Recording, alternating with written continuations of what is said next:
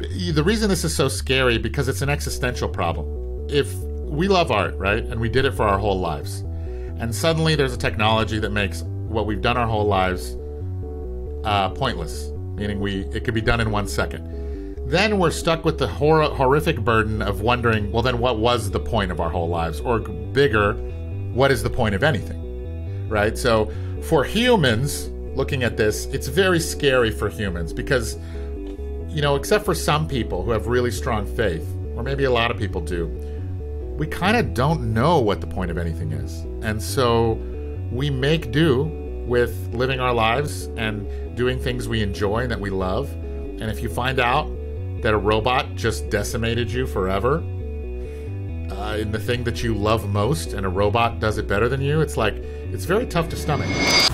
G'day and welcome to another episode of the Andrew Price Podcast, the podcast for serious artists, where we talk about habits, techniques, and tricks to improve your mindset. In this episode, I am joined with Shaddy Safadi, who is an art director and founder of One Pixel Brush, which is a studio that hires 40 concept artists to create many of the ideas that you see in a lot of popular IP. So most notably, they worked on Last of Us Part 2. We talk about that. And Shaddy also has a pretty viral talk online called Concept Art is Dead, which he did at GDC. Always a fun listen. So without further ado, here is Shaddy. All right, Shaddy. Hi. In your own words. Yes. Do you want to tell us who are you? So I'm Shaddy Safadi. I got into concept art. I went to art school when there wasn't concept art, meaning like the games didn't have graphics good enough to need a dedicated concept artist. This was like Super Nintendo days. Wow. Yeah. I think I graduated college in like 2003, and I went to Art Center College of Design. I don't recommend going to an expensive art school now, but at the time that was kind of the only way. And if I wasn't super motivated, but if you are motivated, I would say there's so much information online that's better than the information you're going to get from an art school. It's just that the only thing you need to, pull yourself up and manage is the art community, because you really need like a dream team. You need like other colleagues who you can always send stuff to and bounce things off of. You need like-minded people. And so school sometimes hands you that. But if you can get that, if you can build an art community of like people who are all on the same wavelength and want to grow the same as you, then yeah, I don't know about art school, especially not at the cost it is at Art Center. But yeah, I went to Art Center and then I graduated. I've told the story in interviews before, so I'll keep it brief. But I, couldn't get a job out of school. Worked in a restaurant in my hometown because my portfolio sucked, and I was a shitty egomaniac. You can be Kanye, but you better be good. You know what I mean? Yeah, true. So I was more egotistical and way worse. Now I'm slightly less egotistical and slightly better. Okay. So okay. The two have balanced out, but. You can't afford to be as bad as I was and think you're hot shit. But, I think in school, in college, or in high school, all young people feel this way. And I walk around Prague too, and I see these kids who are young artists or artsy types, right? They're hanging out, smoking cigarettes by the cafe and wearing artsy clothes. I used to wear like Jinko pants nice. And I used to have a choker necklace made of hemp that had little steel balls in it. Oh, dude, rocking it. Yeah. You remember Jinko? There was huge cartoon character on my pants. Yes, yeah. Yes. Yeah, so those kids, when you're young and you're into art, it's all you have. And your whole identity is wrapped in it, and you suck at it, and if you do suck at it, your whole identity is wrapped in that. Yeah. And that's normal because you're discovering who you are. So I was very insecure and very identified with myself as an artist. I mean, we're all insecure, no matter how good you are. You're always a little bit insecure, but when that's kind of all you have in the world, it feels really delicate and tenuous. So I had a hard time learning. I needed to go to art school. I needed to mature before I started learning how to learn, before I started saying, that awesome art is not a threat to me. That amazing art is not a threat, because we all still feel this way a little bit. You see something that is, especially in concept art, you see someone do something amazing, and you go through this range of emotions, and the first one is just like, fuck, damn it, and then you get sad, and then you're inspired, and then you're depressed. It's like this whole cycle. And now I just go through it faster, and I get to the part where I'm like, what can I learn from this person? Or I push down the part that's upset because of how good this is, and take a deep breath, and just try to see what I can learn. And the cool thing you realize after some time is that sometimes you look at a piece of art that you used to think was amazing, and 5 years later, you still like it, but it's not wowing you anymore. And the reason that is because you got better. Yeah. And subtly, all your tastes changed. Yes. And you would still think it was mind-blowing if you didn't get so good. Yes. But now you've gotten so much better that you look back on that stuff and you're like, it's decent. You know? Yes, that's right. A deeper understanding of the topic, you can also like see where they've cheated or that they don't understand something, and it's yeah. Or their light and color or their subtlety or something about the way they work is not what you would do now. And that's the interesting thing about art. From the Concept Art is Dead talk, something I realized, and I tried to preface it by saying, hey, this is only for AAA. This is only for me. This is my taste, and I'm talking about my taste as if it's fact, because I think that's fair. Yeah. In art school, there was a lot of teachers that talked about their artistic opinion as if it was fact, but they didn't give the caveat that this is my opinion. And I think in art, when you're climbing that mountain, like I was showing in the Concept Art is Dead thing, when you're climbing that mountain, you're choosing the mountain you want to climb. So, you're deciding what road you want to go down, and you get to decide what's good for you. You get to like and not like what you like, and it's important that you embrace that.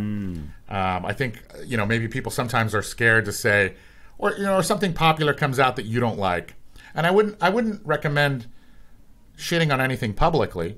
But certainly among your close circle of friends who you trust, who are other artists, I think it's really good to shit on stuff and to say what's good and to have conversations about what you like and don't like, and have them be very frank and open and not just say, I've been to animation studios where I ask someone there who who's really into the profession, maybe like, what's your favorite, animated movie? And they'll say like Pinocchio. And I'm like, oh, really? Like you felt like you had to say one that that society can't disagree with you on? Yeah, that's right. Something so it's like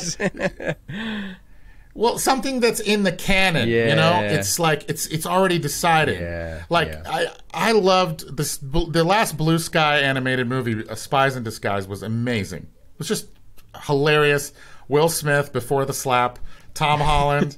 Really funny dialogue, really great gags, just genuinely fun and funny the whole time. What's the movie, sorry? Blue Sky? It's called Spies in Disguise. Oh, okay. It's an animated movie. And it was made by a studio called Blue Sky, which is an animation studio. That was the last movie they made, and then I don't know why, but, They shut down. went. I remember that. They got dispersed. Yeah, they shut down. But the movie was incredible. And if I'm talking in casual conversation and I say I loved Spies in Disguise and Storks, and even Trolls wasn't bad because I love animation. It's risky. I feel scared. I feel like someone's going to be like, "What, dude?"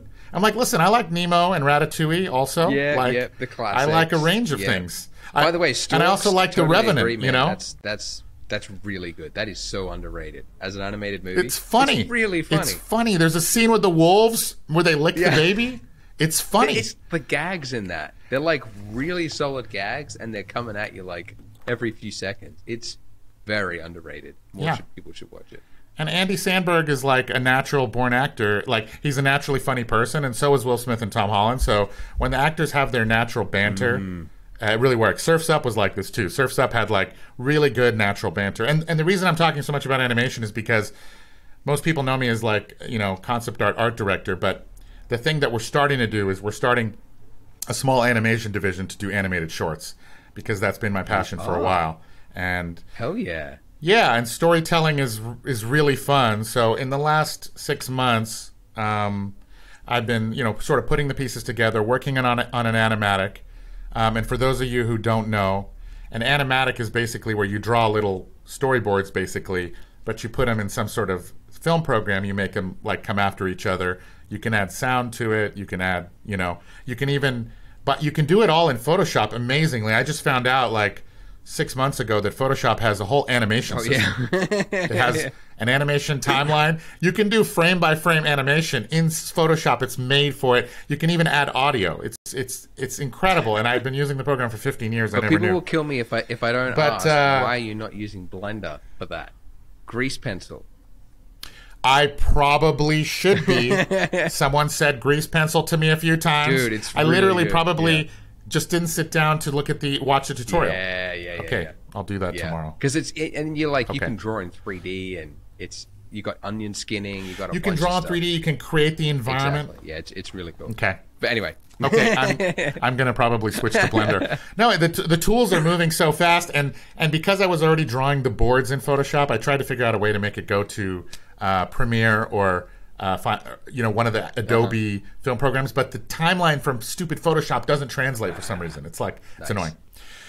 But I know Alberto Mieglo, who you guys might know from the Love, Death, Robots series, who made a short in the first series called The Witness and a short in the most recent one called Jibaro. I know he uses Blender in general, but I don't know about for his storyboarding. I think he might, and then Premiere with it too. Damn, I got to talk to this guy. But yeah, you have to. I think the Jibaro, if you guys haven't seen it, I thought that was like the best thing I'd ever seen in my life that's ever been done in any medium for anything. And I don't want to exaggerate. Whoa. I just don't know. And I like other people and everyone to just feel how you feel. I watch that and I want to be cool and be like whatever. Like I want to get into animation, but that sometimes you see a piece of art where you're like, I don't have the humanity to make that. Like whatever's going on inside that guy, inside his soul, is different than what's going on in mine. And he dug into what he loves, what he cares about, and this idea of this.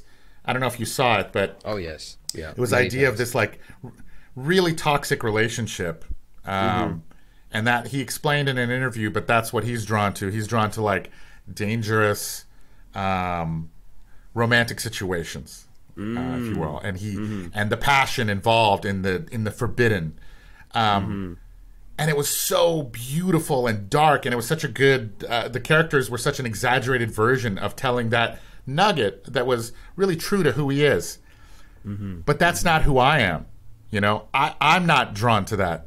That way. I don't like see. Oh my God, there's so much drama here in this relationship. I'm so drawn to it because of that. I'm just like, why would I want to deal with that? I want to go do art and go see some mountains that are beautiful. I don't live in the same world as him. And I think that's like awesome. What was so awesome about it and what makes art so good is that everyone gets to tap into the thing that's truest to them and try to express that. That is if they're telling stories. With concept art, you're interpreting someone else's story and you're trying to visualize it. So you don't necessarily you tap into your artistic taste, but you don't necessarily need to tap into like necessarily who you are as a person. But that's why I think it's natural to want to transition from concept art mainly to telling a story and trying to do it visually, because that's kind of an evolution of doing it for others for a long time, relatively well, I think. Yeah. So okay, so going back a little bit, so because you mentioned briefly you had very high tastes, and your identity was wrapped up in art. How did you? Yeah, maybe tell us like how did you end up getting your first job, or how did you progress? I got my first job at Idle. I worked in a restaurant for a year and just worked on my portfolio, and I went to San Jose State Community College. Okay. I went to community college, West Valley, then San Jose State, and I took art classes and worked on my portfolio.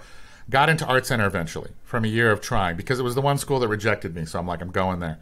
Okay. And then when I finished, I worked in a restaurant in my hometown, which was the worst time of my life. Really sad. And then I got a job at a small studio in Colorado called Idle Minds, and we worked on a Neopets game, PlayStation 2 game called Neopets, which were like Pokemon kind of at that time. The game didn't do that well, so they let a lot of people go, and I had a friend at Naughty Dog that I met at GDC, this guy named Richard Lamartian. He's great. And I had a connection with him because I went to GDC, and I was a super fanboy, and Richard was like, he was the kind of person, and he's still this kind of person, who's like nice to noobs for no reason, nice. except for he's just a good person. Like if someone comes up to him and is like, oh my God, you work at Naughty Dog. He's like, yeah, I do. What can I help you with? He's just... he's like a good person. In that regard. So I became friendly with him, and they did an art test. They had an opening for a game. I didn't know what it was. It turned out to be Uncharted, but I didn't. Uncharted 1. Wow. I didn't know what it was. I did the art test, and I failed it. The art director at the time was like, "Nah, it's not that good." But I thought it was good. I thought it was the best thing I'd ever done. Art position. Okay. Yeah. And I thought it was the best thing I'd ever done. And then they said, but we have this other game. It's a Jack and Daxter PSP game, if you remember the PSP. And it was more cartoony, and it was more suited to what I did, which is cartoony style. You know, my illustration wasn't realistic enough, which is why in the concept art is dead thing, where it's talking about realism, and some people, you know, get their pants in a twist over it. It's because I went through this whole journey where I was doing stuff that was really stylized, and they asked me to work on Uncharted. Because after about, I think, a month working, they hired me to work on this other sort of stylized game. They didn't hire me for Uncharted, but they hired me for this Jack and Daxter PSP game that had like airships and stuff. And I was like really excited because that's way more in my wheelhouse anyway.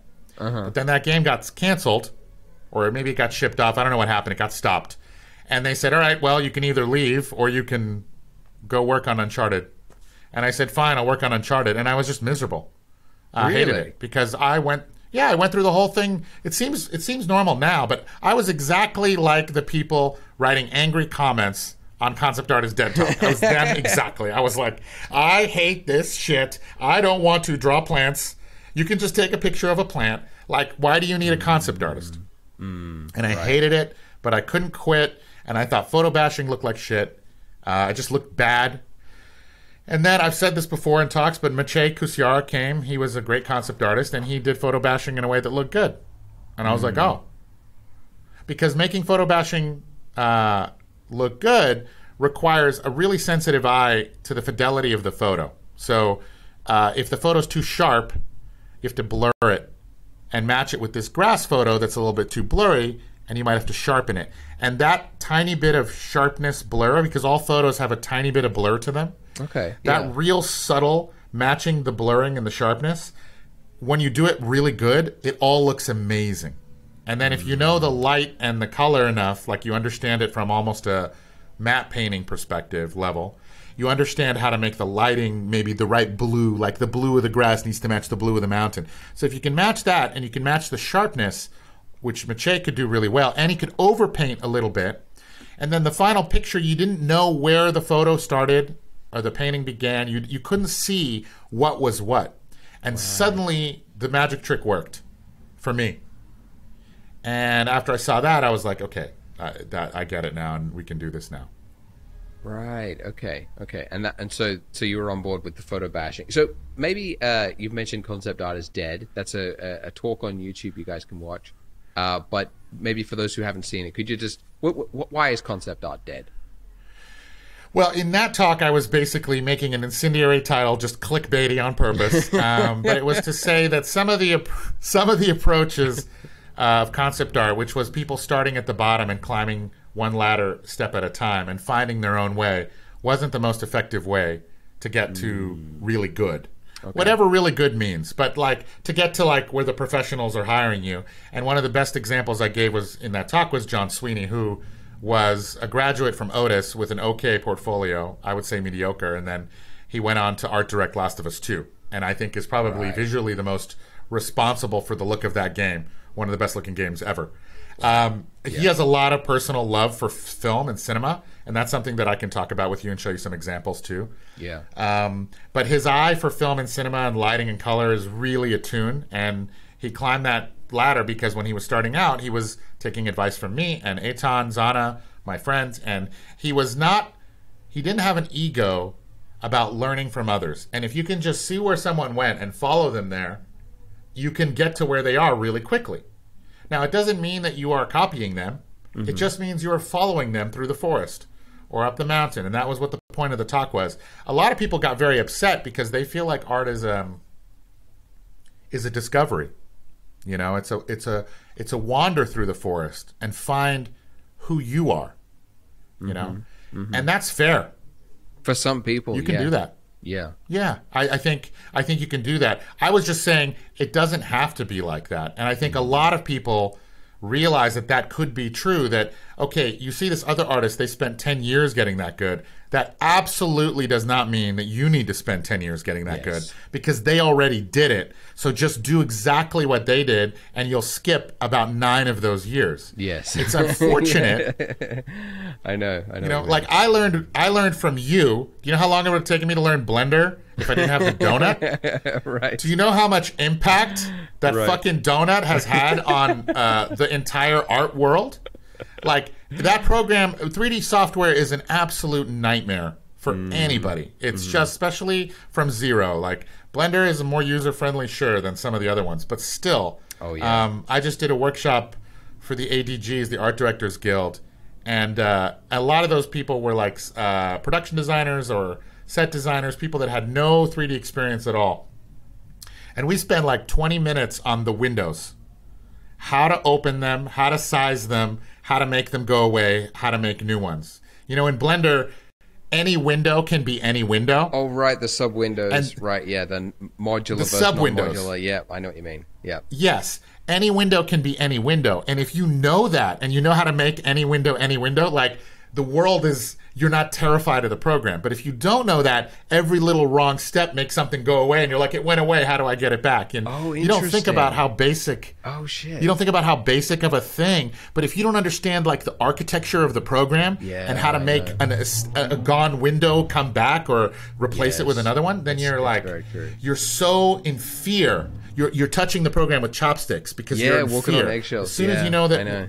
Yeah. I totally. They say it in usability. Like, good usability is when a user doesn't feel like they have to tread lightly because they're going to make a mistake that they won't be able to recover from.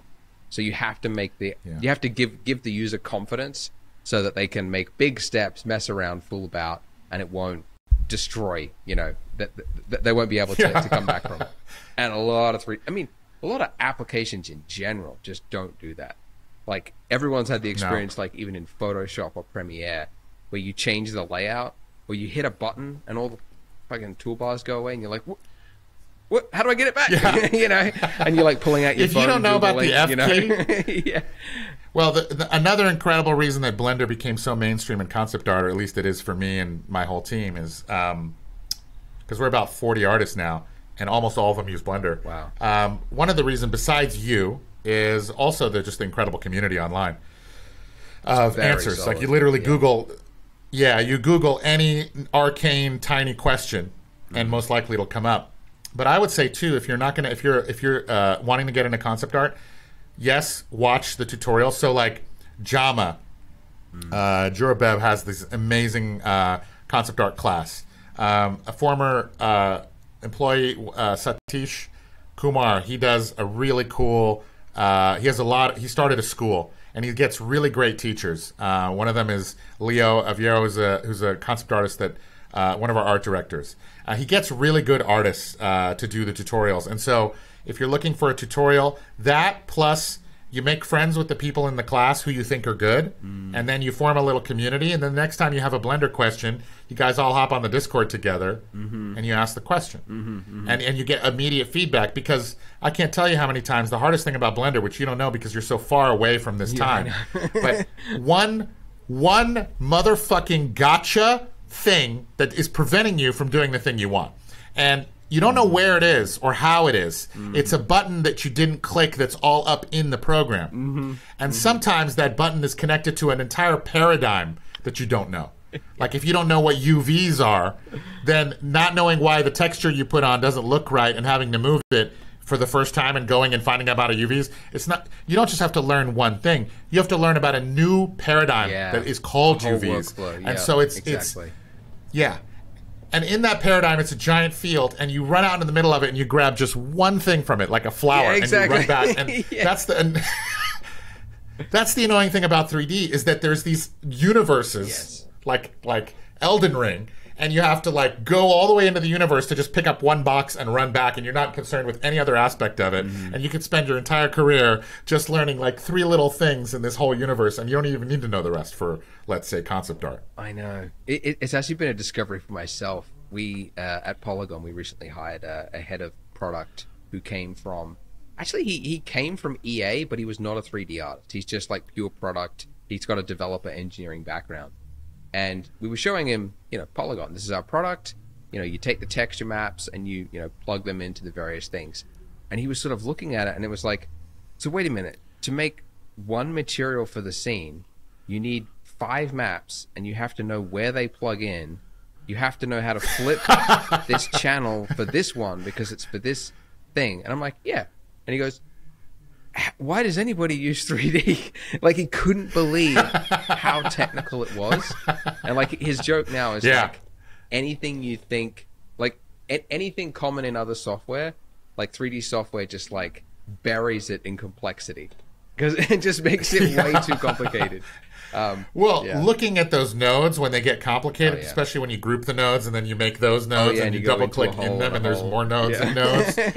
And the whole concept of like creativity within that, like how am I going to use a color ramp to make my displacement bump different? Like you have all these pieces and you know them really well, and then it's all about the creativity of how to combine them and thinking of something new.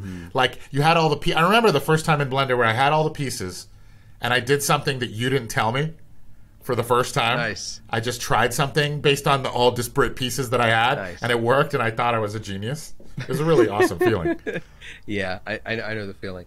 It actually I have wanted to do live classes purely so that I can see where everybody else is getting stuck, because as you said, it is hard. Like I didn't know that the windows were that big of a thing. The sub windows trip that many people up, but yeah. Anyway, that's a just side thing. Well, most people, I got into it because I knew it tripped me up, and they had a hard time kind of grasping it, but normally they would just zoom past it. And I always remembered thinking when I was learning Blender is that, like, I know I only need to know some things, but I want to know the framework in which I have to play and how to break it and fix it just in case, especially with Windows, something goes away and it needs to come back. Yeah. By the way, curious, when did you, because you said all the artists that you're working with at One Pixel, they all use Blender. When did this shift happen, by the way? When did concept artists start getting into Blender? Well, it happened on Last of Us 2. Okay. I think at the beginning of it. What happened was we were using a lot of photobashing, as you do. Yep. And as we were, and some of it was looking. I mean, it was awesome. It was working really well for us. But throughout the process, one person would learn a little bit of 3D because we would do like a quick 3D brace. So it started off where the 3D base was just a gray block mesh. And we would manually add all the textures, right? Photo textures, and distort them and add them. Then it became kind of easy to just put a quick texture on there, right? So you could slap a texture on it, and then you'd have the texture on there really quick. And this was in Modo. We were still using Modo. Right. And then when Blender came out, there's always an intrepid explorer, and then there's always a bunch of followers. I'm not going to be the first person out of the ditch to get shot. I'm gonna let some other brave souls. And there were some artists like Florent Lebrun, who's one of the best concept artists I think ever, and Antoine Boutin and Balash and all these guys and Jad. They would start messing around with and Justin Wentz. These guys, they would start messing around with 3D, especially Justin. He was very technically minded. So they would discover on their own all these new tricks and tips. And at the time, we didn't have a Discord, but now we have a Discord where there's constantly information being shared among everybody. But they would discover a new thing, and then they would show someone else how they did it, and then everyone would learn it. And everyone's like, hey, have you tried this new add-on, Scatter? And they're like, no, what's that? It makes grass easy. And everyone's like, and then everyone's using that. And then, after some time passes, someone's like, well, actually, Scatter's bullshit. It's real heavy on your scene. I actually think you just take the nodes and you spread them on a card, and then you shrink wrap that card to the geometry, which is what I just found that out like a few months ago at a workshop. Piotr, one of our art directors, he was like, no, I don't mess with Scatter. It's heavy. Bullshit. And he's all about scene optimization. Nice. It's all about scene optimization. Yeah. So he takes his grass and he puts it on a square, then he puts a few subdivisions on, and then he shrink wraps it to the terrain, and then he moves the whole thing, right? And it's shrink wrapped, so the grass, you can do whatever you want, whereas Scatter was a little unwieldy to paint and do the paint thing where you want the grass to be and not be. It was fussy. You put a few squares in, you can just move those suckers around real quick. So it goes from like this to an add-on to someone thinks of a new thing to a new thing to a new thing, and I would say every 2 weeks there's something new on the Discord. On our Discord, every week someone's learning a new thing. So, and this Discord is, I heard this is just internally at One Pixel Brush.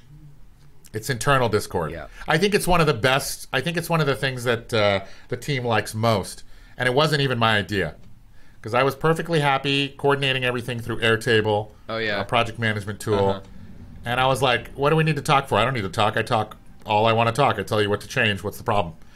And someone else convinced me, one of the artists said, we need a Discord. And I was like, fine, but I'm not, whatever. You set it up. So he set up the Discord, and it turned out to be this amazing place because all of our artists are remote. So this was an incredible place where everybody can communicate. And it's gotten a little more organized over the years. Now we talk about jobs on there, and we also have like conversations where we have a channel just for Midjourney. We have a channel just for, we just made one for mental health because a lot of the guys are stressed out and artists work late, and artists, all of us, we don't have good like eating habits or work-life balance and stuff. So we have a channel for that. And now we have a channel for tips and tricks that we pin. So there's constantly people learning new things. And we have our art directors who are incredibly good, who are better than me, because I was doing this by myself for about 10 years. The past 2 years, I've been raising and trying to get basically the artists to become art directors to be able to replace me to some degree. And what's incredible about that is they have their own set of skills. They're way more technical than me, and that's great because I've been out of the game at a professional level. My girlfriend makes fun of me. She says, you're not even a concept artist, you're a hobbyist. Oh. And I'm like, ooh. How'd you know that one? That's a burn. It was a pretty sick burn. Because she's a concept artist as well. Okay. But I don't have to deal with the rigors of trying to do things fast. And so our art directors, what they'll do is sometimes they will be able to help the artist, but they'll be able to go into the blend file and be like, this layer organization, first of all, is your first problem. That's bullshit. Second of all, I just turned on this add-on that tells you how many polys are and everything. Why the fuck is there that many polys in the... So they can go in and like troubleshoot the actual scene. And, Blender concept art, I don't know how it is when you're a 3D artist, but we're trying to create a world so the scene gets heavy fast. And you can't even play ball if you don't have a 3 Series NVIDIA card. You have a 2080, you can barely survive. You need at least a 3060, 3070, 3080, 3090 to even just start being able to move things around. And in concept art, it makes it's the one actual obstacle, because now you can learn from anyone in the world online super easily. But the one real obstacle, especially if you don't have a ton of money, is that you need a $3,000 computer. There's just no way around it. You can't do this job. It's true. Yeah. Well, I mean, it's my laptop is in a way, it's like, it's no different to like, I mean, some artists, they're like, oh, it's not about the hardware, it's not about the kind of thing, and it's like, yeah, but if you're like, if you're hired to dig a hole and you're doing it with a spade and a shovel and a pickaxe, you're gonna get replaced by somebody who just bought the excavator, like, because they're just gonna be able to tear through the it. Speed. Totally, the speed is one thing, but also. It actually changes your mind. It changes your brain. So if you were to move the light in a scene and move it, and it takes even 3 seconds to refresh that, you lose your mental momentum to iterate. You move it, and it goes gunk, gunk, and then you look away, and then you might take your phone out. And your concentration's blown, your energy is gone.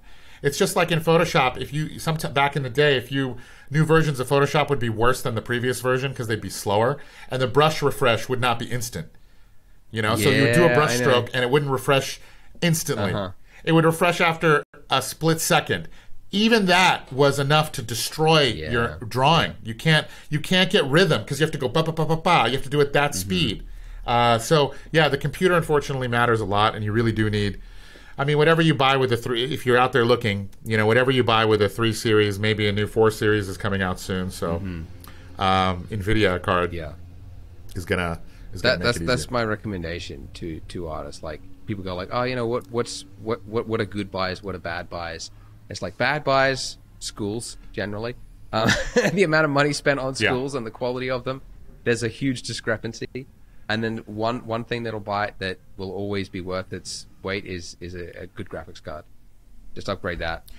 Yeah, I almost want to make a video tutorial that's just for moms, explaining what we do so that they don't have to tell their friends that their kids are graphic designers. Oh, yeah, and true. to explain.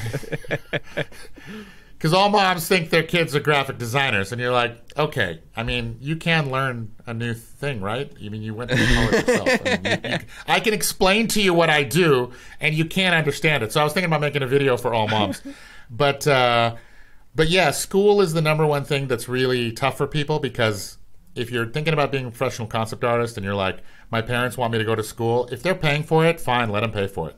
It's their money. Yeah. If it gives them peace of mind, let them have it. And if you're immature like I was and you need school because you're not ready to get all after it, you know, you're like all pimply and uncomfortable and don't know who you are, and you're not about to like be this psycho-motivated. Like, I met a 15-year-old at our workshop, 15, from a village in Slovakia who's better than most concept artists. Mm-hmm. He started working on it 4 years ago when he was like 11, and he just knows Blender really well, and all he needs is a little bit of compositional help. Nice. He's almost there. So if you're not one of those savant, like super motivated people, maybe you need college. But and you might still want to go just because you want to have a college experience, because that's fair too. But art school is not really a college experience. It's not like you're in a sorority, you know, or a fraternity, like, you know, with your shirt off, swinging it around. It's like, it's all a bunch of art indoor kids who aren't fun anyway. Yeah, that's I'm just kidding. They're fine. I didn't have fun at art school that much. I didn't like find my peoples. You know, we weren't like, yeah, we're driving our Mustang down the street doing burnouts and smoking weed behind the Jack in the Box. Right. But yeah, if you're going to it for the degree because your parents and you think this degree is important because it's something you can fall back on, you can't fall back on it. It's paper. It's meaningless in our profession. And by the way, if you think I'm going to but what if the art thing doesn't work out? Well, why would you think like that? Just make it work. Anyone can do it. You can do it. If you can focus and motivate and learn from people and not be an egotistical sort of incel about what you're good at, you know, you can actually learn from people, you will get there. Unless you have some handicap or reason you can't. You have a brain, you absolutely will get there. That idea that like, I have my one life and I'm gonna die soon, like in 50 years, and I'm gonna like make a decision to maybe do this thing, but I love that tons and tons, hundreds of thousands of people do. It's not like it's pro basketball. It's not like up to other people. It's not like acting or pro basketball or something where there's gatekeepers. Yeah, it's true. There are no That's gatekeepers. True. That's very true. It's just your ability. Yeah. You could be living in a village in Sri Lanka and you could send me a portfolio that was good, and tomorrow you would be working. Yeah. And you would be making baller ass America money, not Sri Lanka money. Yeah, that's right. Yep. That's so true. It can also be depressing this is when such a when democratic it's all on you as well. You know, when it's like, shit, the reason I'm not hired is I'm just not good. Yeah. And you're competing with like the best in the world too, because the playing field, it's like playing Halo online back in the day, which is the last time I played an online game, just to date myself.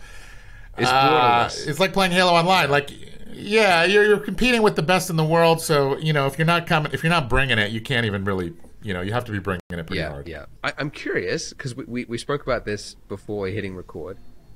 Storytelling and composition, and why is it important? Yes, composition is something that I have a love-hate relationship in terms of like talking about it, because if you look up composition online, it's all rules that seem bogus. You know, like tangents, and this line has to line up with this line. It almost becomes like conspiracy, like drawing triangles on things. They're working backwards from an image that works. And I find it difficult to explain to artists how to create an appealing composition that isn't just a bunch of rules that are all BS. I don't know. What are your thoughts on it? Yes, I have a lot of things to say about this. Let me pull up my screen. All right. Got it. I can see the screen. Okay, awesome. Cool. So I did this at a workshop, and I just wanted to. I think this image is a good way to explain what composition is, because for composition, it's not just in a vacuum. Because you know, in the old days, they would just say, okay, make a nice composition where you can see the things, right? So there's the character here, and there's the mountain, and there's like the castle they're going to in the distance. right? And the castle is maybe silhouetted against the light background, and it's dark, and the person is silhouetted too.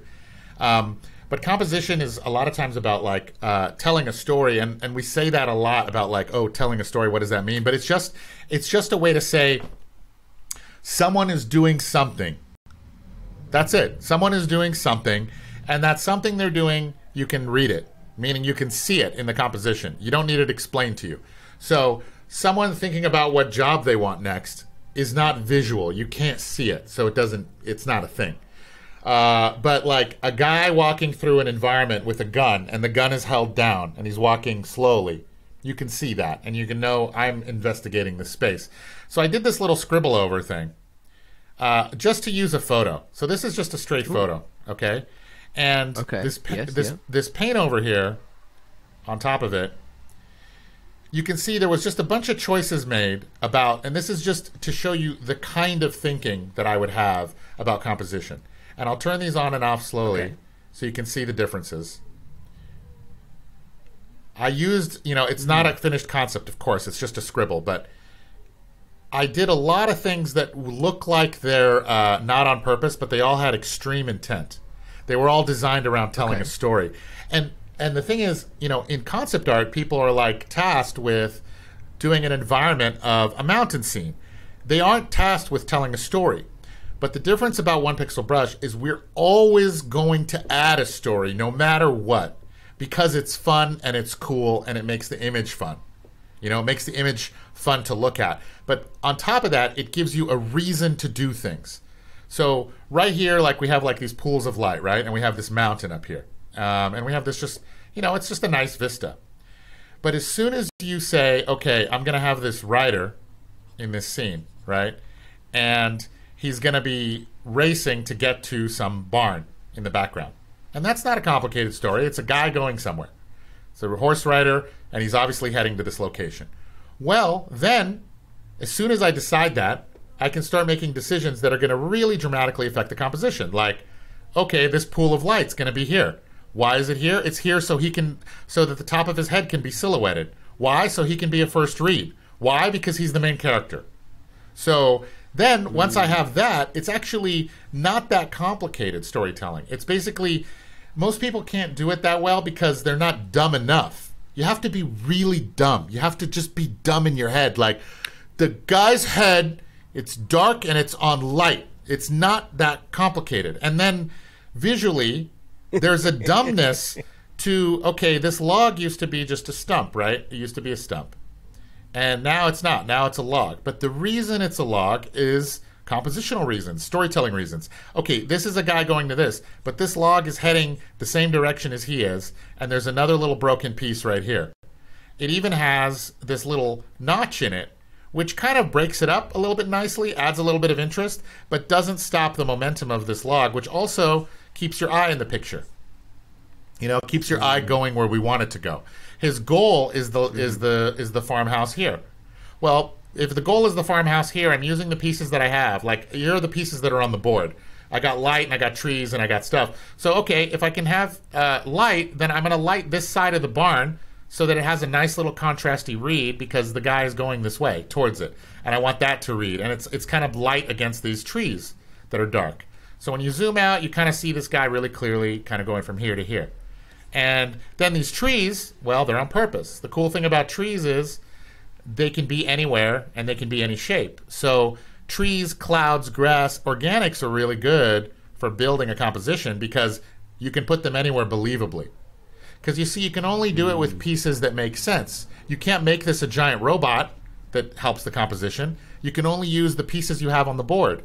And so with trees, it's all about keeping your eye in the composition. And then it can't be too regimented too, right? You can't have a tree that's like this tree, and then the cloud is here. It can't be too even. There has to be a randomness to it so that you're leading them into the composition without being too obvious. So that was why the break, I wanted to make an arrow, but I wanted to not let the audience know that I'm making an arrow. These trees just felt like that these trees couldn't be here by themselves, so just like Bob Ross, they need a little friend right here, and they couldn't be the same distance. They couldn't be the same distance. And I'm explaining things that are really innate, right? These are things that just kind of, I was doing them, and I'm trying to reverse engineer them, because when you're making it, you're just, especially when you're doing it fast, you just put things where they need to go. And you don't think about it too much. You just know, like, you put this here, and in a split second you erased it, and maybe you put it here, in a split second you erased it and put it here, because you subconsciously knew that this needed to be close because they couldn't be even. And then a big old tree here. Nobody wants to go over here. This is like no man's land. This is like, don't go here. Keep going this way. Move along. Move along, buddy. And then there's also this water. You can see that wasn't in there. But it's cued off the water that was there, so it feels believable, but it's more water. So in case you do get sidetracked and your eye goes over here and adds a little interest, you'd be like, nope, get back on the train. We're not going here. We're going over here. We're going to the story. And if your eye got tempted to go out of the picture because there's some cool stuff happening up here, we're like, nope, you're not allowed. Stop. Turn around. Turn around. Head back this way, eye. Right. Head back this way. So good compositions, there's a shitload going on that is like really subtle, but the tricky part is, if you are starting to make a concept and you don't know where the dude or girl is going and what they're doing, then you don't have a reason to make all these decisions. Therefore you won't. Therefore it just won't look like a composition that's anything, because you don't know why you're doing it. So the reason we always add a story is not just because it's fun to see a character in the shot or a stick salesman standing there looking off in the distance. It's because telling a story gives the picture meaning. And it doesn't matter if you're only hired, the job they asked you to do is just to paint a mountain landscape. Adding that one little bit, no one in 10 years has ever said, we asked for a mountain landscape, not a dude going to a barn. No human can look at something with another human story and say, I hate that, you know? So I wanted to show just a little bit about how we think about that process. So we wrote a quick script. And just to clarify, this is a no client. This is purely just for fun, for your own internal studio. Exactly. Well, it's for fun, but it's also because we do a lot of things for a lot of different clients, and I wanted to coalesce it into what we are moving into next, which is which actually I can talk about, because I think it's actually the future of concept art. Since we were talking about concept art is dead last time, I think it would be, before I chat about this, let me talk about what I think is going to happen in concept art in the next whatever years. And I'm going to draw it out here because I think it's easier if I draw it. Okay. So, you know, like we had a time when it was just like drawing, right? The Ralph McQuarrie days. And I don't know if you saw the new Lucasfilm. It's on Disney Plus, but it's the history of Lucasfilm. It's like the coolest thing I've ever seen. It's so interesting. Watch that. Okay. Yeah, it's unbelievable. Because how they did Star Wars, we're talking like, you know, they're taking model kits and putting them together, and the stress of it, and these badasses in engineering technology. It was amazing. Oh, wow. So, you know, we started off like drawing and painting, right? And then the next phase of that was that we started using Photoshop, okay? And the Photoshop was still drawing and painting, but it kind of, you know, it was done digitally. Then it started using 3D, which is the era that, you know, you helped usher in, and we started using 3D. So now our concepts are 3D. Well, the final thing, like, okay, right here, this is Avengers, okay? Let's say this is Avengers, the final VFX shot. Now, what's the reason that our 3D is not ready for final VFX? Well, some of it is skill and talent and ability and time, but a lot of it is technology. A lot of it is like, well, we can't push 1 billion polys a second. Like this, you know, we don't have a way to like rig Hulk with all the muscles and stuff. There's a lot we can't do. But what started happening here is on like shows like The Mandalorian and all those other shows, they started using those LED volumes. Have you seen those before or heard of those? Yes, yes. Okay, so explain the that LED for the volume. Okay, let's see. I actually have a great... This was on set. I was with a production designer that we work with named Francois, who did Ford Ferrari and a bunch of other awesome films. And Unreal invited us, or Epic invited us to this stage. Now you can see there's a camera here, right? And then there's this Old West scene. Now this Old West scene is built entirely in Unreal. Okay? And that's Francois, and they're walking right here. And you can see them. Now it looks pretty janky here, right? Like, you can see the 3D, but, I'm not filming it very well. It looks okay. But now, this is the monitor here on the right. Like, watch when I turn my camera towards the monitor, and they walk through it. They're like perfectly and entirely lit, exactly like the scene. Because what's happening is, this isn't just a digital image on the wall. It's actually projecting light. So all the light from that digital Unreal scene is being projected into the space. So anything you put in that space is lit perfectly and exactly how it should be. And you can put Unreal characters back there. And as that technology gets more advanced, you can see the roof up there. It's not like perfect. You can see these are trackers right here that track everything.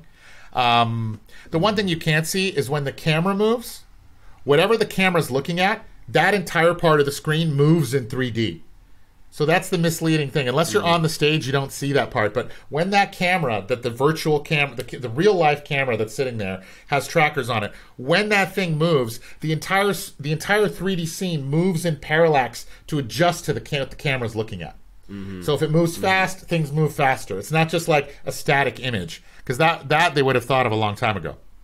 But you can see there's projecting light coming from the top as well. And that's it. It's just a little stage. And that's the camera. You can see it's got 3 little trackers on there. Okay? So we were working with James Chinland, another production designer who did the new Batman movie, and he was telling us that, like, on this other project, but he was telling us on Batman, they did a huge amount of that. Where they basically... With LED volume. With LED volumes, but, I mean, gigantic ones. And I'll show you another bigger one here. This was another soundstage we went to. So this is a giant one with a car driving through an environment. And you can see the wall of LED volumes right here, or LED like panels, one after the other. And the Unreal looks okay, but the way it works is they don't necessarily, like, they shoot it, okay, and then they have that 3D that's in the background, but they can easily just replace the 3D later with better 3D. What they get out of the 3D is really good lighting on the scene, and the actors feeling like they're in the space. And if it's like a shot where it's kind of out of focus, and let's say you can see the actor, but the background is out of focus, then you could just use it outright. Like, then you could just, sometimes you could just film it, and it'll just be done, and you don't have to, like, replace the 3D in post. But just to show you some of the things, pull up this guy here. So, this guy's real life, and this background is fake behind him. They did it in Mandalorian here. They drew it out so you could see the difference. Here's an amazing thing that they showed us on the set that was like a lot of oohs and ahs. Oh, by the way, you can see the camera now is pointing at him, and you can see the square that it's making on the LED volume, because it only shows what it shows, and that part moves separately. So as the camera moves, only what's in the camera's frame kind of appears. And this is a crazy thing you can do. You can have someone in Unreal sitting right behind you, and they just make this sphere of light on the LED volume, and now there's a light cast on the guy, because the whole thing's emitting light. So you can move circles of white, or any color you want, all around the LED volume, and then you can light the people that are in the scene. Right. Instead of needing grips and everyone to manually move things, it's just like, with a mouse. Yep. You just move it, and you click it up a few steps. So this is the scene from the beginning of Mandalorian. You can see, like, this one is, even though the roof is a little bit janky, it does the job of looking like he's in ambient light, and that's what you need. Yeah. This is hilarious because the set only goes to here, and then it extends digitally. This too. Oh, true. Wow, look at that. Yeah. Yeah, they built it to here. The LED volume starts right there, and then the rest of the volume is just the ship, right? Wow. Impressive. So the cool thing about that, so let me pull up my scene here. This is Blender, Andrew. If you need any tips or any help on how to use it, you know who to call. Yeah, please. Okay, so yeah, all tidbits and feedback I can help you with. So this is the guy here, and I just kind of made a recreation of the scene so you could see. Now I turned off what I had in there. All I have is this white light. So, like, obviously if I make it red, everything's red. And I'm going to click on the camera. So my camera is exactly where the camera is, right? But, and by the way, this is how you connect nodes, just in case you needed to know, just like this. It's very easy. String of nodes. So, okay, I put this like simple environment here. Just this like, I just grabbed a photo and I stretched it shittily. Now, if I go back to the camera, you can see this guy here.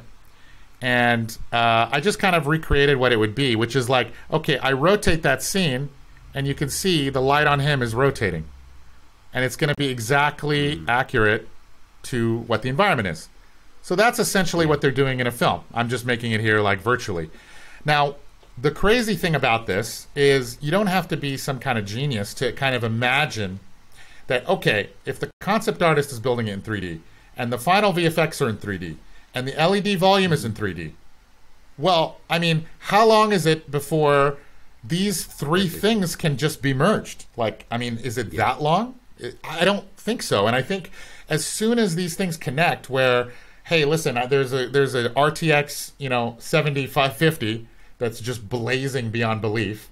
You have AI that could possibly help you create environments too.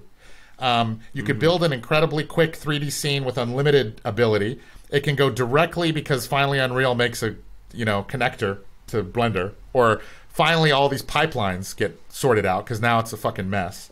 But as soon as these pipelines get sorted out, it's not impossible to imagine a world where there's going to be one person here who comes up with the environment, comes up with the concept, is modeling it, is lighting it, is doing the cinematography, is putting it in the volume, and it's final VFX.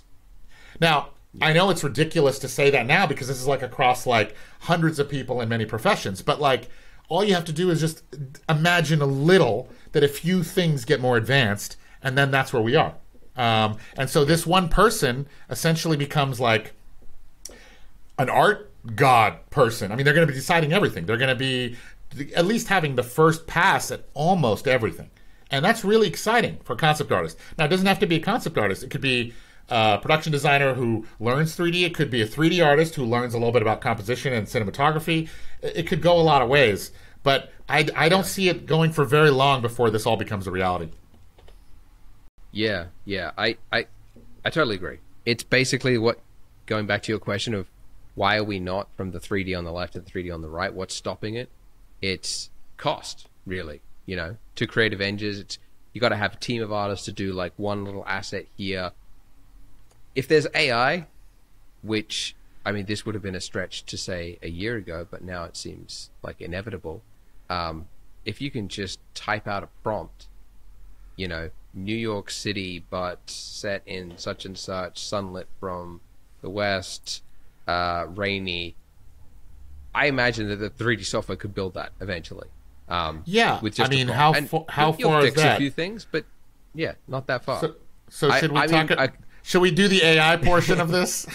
Let's do the AI discussion. Okay, my predictions are like shorter than everyone else's. Mine is like 2 to 5. 2 to 5. Maybe not for that elaborate New York scene building, but until the point where you can type in a prompt and have a pretty good model created for you in 3D. So, okay, what do you think? So what do you see as happening? Because there's like, okay, so I made this the other day, right? And this looks good to me. And this is better than most artists. Like, this is cool. It's interesting. The shapes are kind of good. The shape thing is that I thought was like only humans could do it. Let me see if I can find another one. Oh, by the way, I want to invent a new thing called just type your name in and see what happens. This is what I got. Yeah. It's fun. Actually, you'd have to be, I mean, you'd probably come up because you have to be someone of some note for it to know. But like, for example, I was doing this. It's really hard to stomach, but okay, let's say this. Okay, these alien tree designs. I wasn't even intending to do alien tree designs. But this painting, with all the subtleties of colors that are changing in here, and this beautiful, beautiful cream that goes into this beautiful teal with this nice gradient, and then this bizarre, really cool tree that I've never seen before, that I've never imagined, I've never seen an artist do. This isn't better than some artists. This is better than most for 1 second of work. So I just don't see how this is not going to be the end of everything. Like, I don't see how. Because if if this came in 1 second, I mean, I did a little bit of work, but it's better than most artists, including me. I can try my best. And so what I'm trying to do right now with AI is I'm trying to beat myself, or get a brief from a client and try to do it. Like, not just dicking around, like actually try to do it. So this was this image. This is kind of the best I could do. And I only messed around with it for an hour or so. My buddy Eitan, he messed around with it for 8 hours. The designs he has are incredible. Like, they're really good. But so, okay, that was that. Now, my version, okay, so I wanted some Sky Island type thing. Okay? So this was my version. There's a concept I did. All right?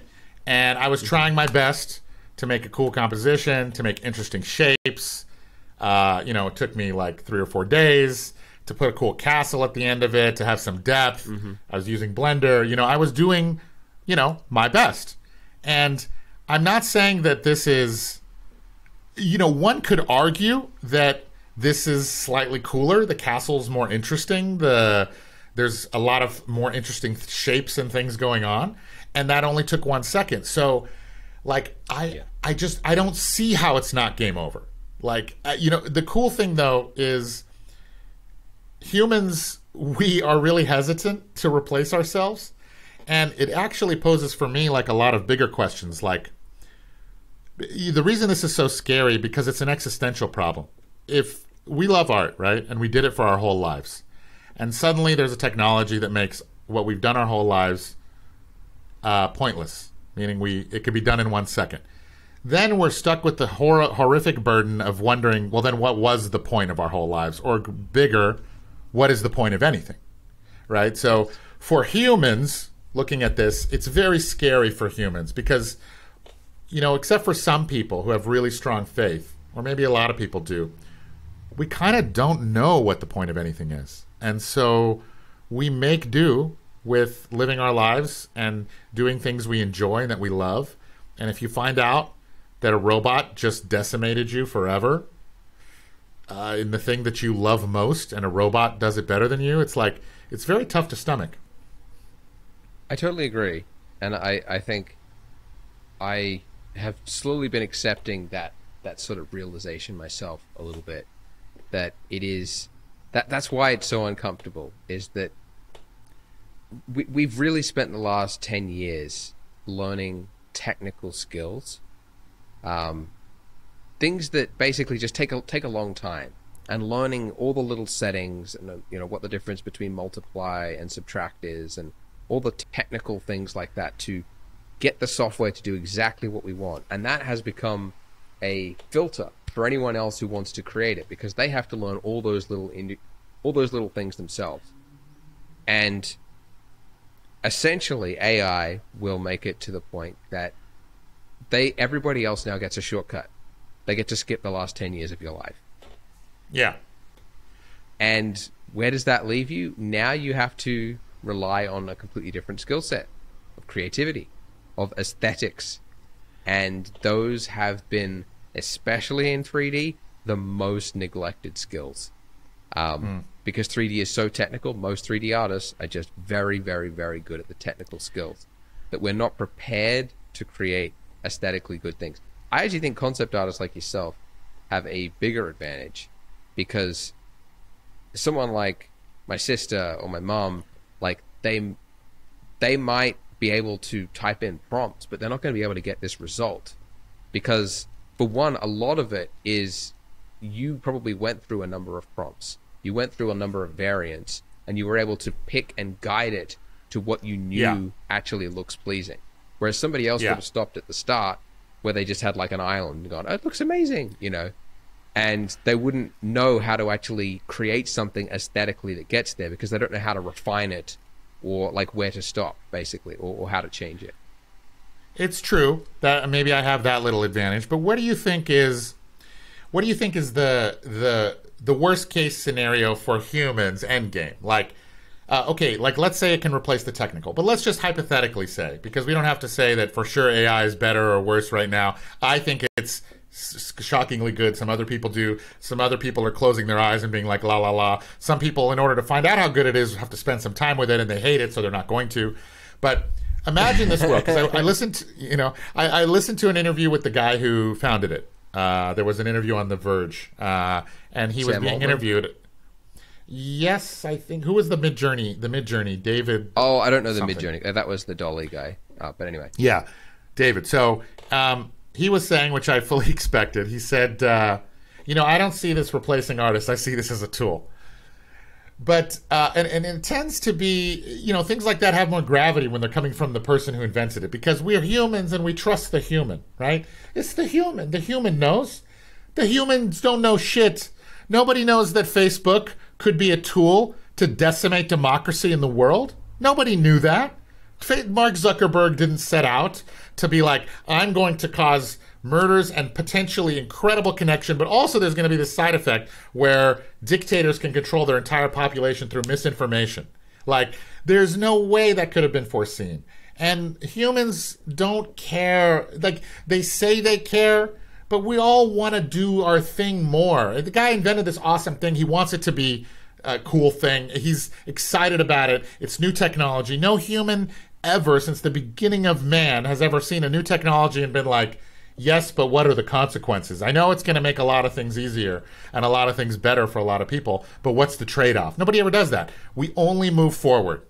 And so it's not hard to imagine a world, for me, where you have an implant in your brain. It knows what you like because it has mapped all of your memories that you've ever had.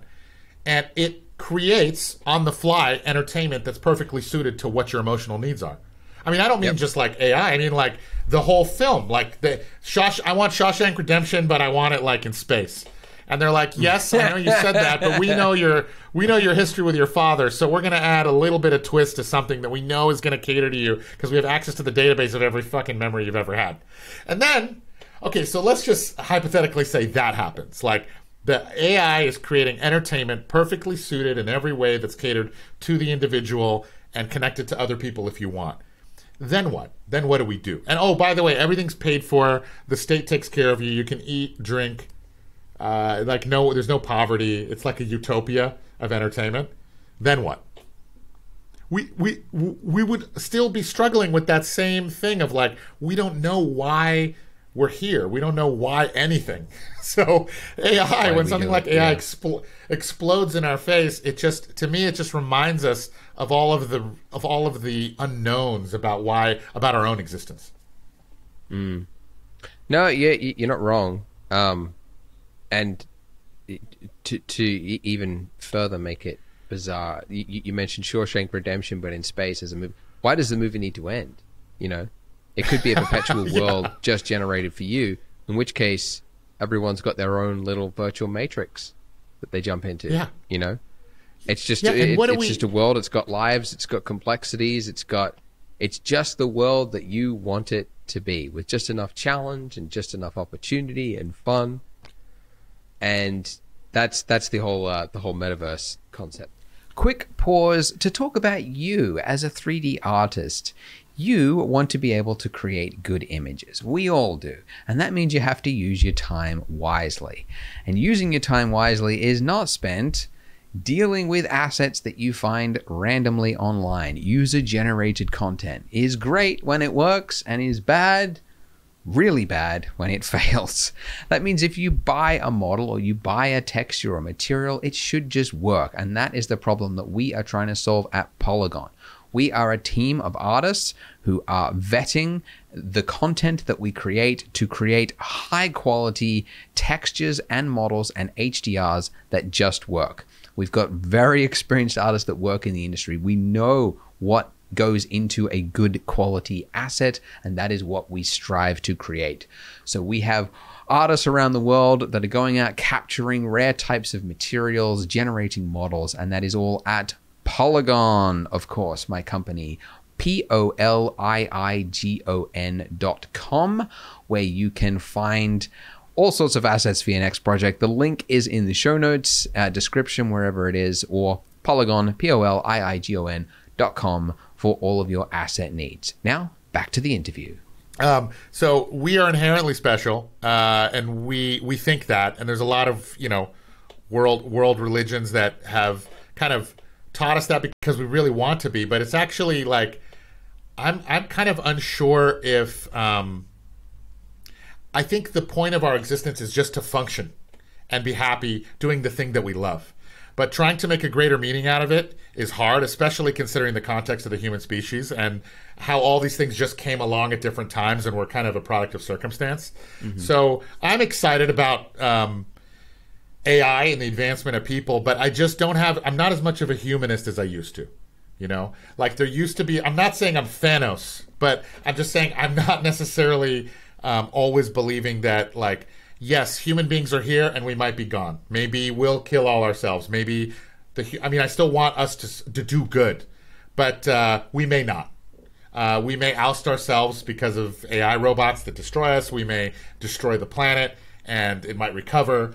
But the singular, special magicalness of humans from that book gave me context to see, like, we're just another species that lived here and we may not be forever. So for me, that's uplifting. For me, that's not depressing. It's just like, enjoy the presence that you have. Enjoy the moments with the people you love that you have. Enjoy it like your dog would enjoy it. Like, dogs are happy all the time. They're not tripping about stuff. And I think that's just a perfectly fine way to live without the constructs of why and how and what the bigger reasons for it all, because I think it's unknowable. It definitely is. It definitely is. And it definitely... You can see it a lot when people are discussing AI. I'm sure you've seen it on like Facebook and Discords. People that are very angry about it, and I, in a way, I've had moments where I feel the same. But it's because it's become our identity, and we feel like this has just arrived, and it's doing work that used to take an artist a day in a couple of seconds, and that's not fair. Yeah. Why is it not fair? Like, yeah. Why? And it's because I feel like I am owed the rewards for the effort that I put in. And that's unfortunately it sucks. It's just not the way the world works. That there was a guy who used to vets build barns for horses, like so much stuff that was around that, and then it was just changed, and we all just adapt to that. Yeah, we all. It sucks, it may suck, but all change, all human change is completely inevitable. So, and we've all seen it so much in our lifetime. I mean, I was born in 1979, so like everyone who's been around or even knows about the last 100 years, the change and the rate of change, just from like drawing to Photoshop to 3D to like just in one profession. So I think it's futile. Resistance is futile. Yes, you just have to grab it, wait till it gets as good as you, and as soon as it does, utilize it, and then find something else that's tangential to do. Exactly. It can't tell stories yet, so maybe you segue into that. Once it can, then get into picking the right stories, and then once it gets good at that, then maybe we'll all be really screwed. I have some money saved up, so that's right. Yeah, the stock market is okay. Right. Bitcoin went down quite a bit. Save your money and move somewhere maybe where there's a lot of state support for things like Norway. Yeah. I by the way, I would also say, by the way, just as someone who's like feeling like, are the studios just going to be laying off artists? I think that yes, some jobs will disappear, but I don't think that the cost will change. I think they'll be hiring more artists in different roles, in much the same way that, like, you used to have a lot more money spent on Retopo or a lot of things that are now just sort of automated positions. It's a constantly moving game. Yeah, absolutely. And I think just like that thing I was saying with, because it's happening a lot in concept art, that thing I was saying where it goes from like, it used to be drawing and then it's 3D and then it's LED volume and then it's final VFX. The same thing happened in music. I was at GDC this last year and I was talking to someone who composes music. And he was saying, we used to have to get all the samples and sound effects. And then we had these mixing boards and then we could basically use a keyboard to make any sound we can think of. And I watched this, he told me that, and I had just finished watching a masterclass with Hans Zimmer, which if you guys don't know about masterclass, it's the most unbelievable website because it has people from the top in their field from all over the world. Now, granted, they're not in depth, not at all. Yes. But the Hans Zimmer one kind of was a bit in depth. Like, he got into it quite a bit, into his thinking.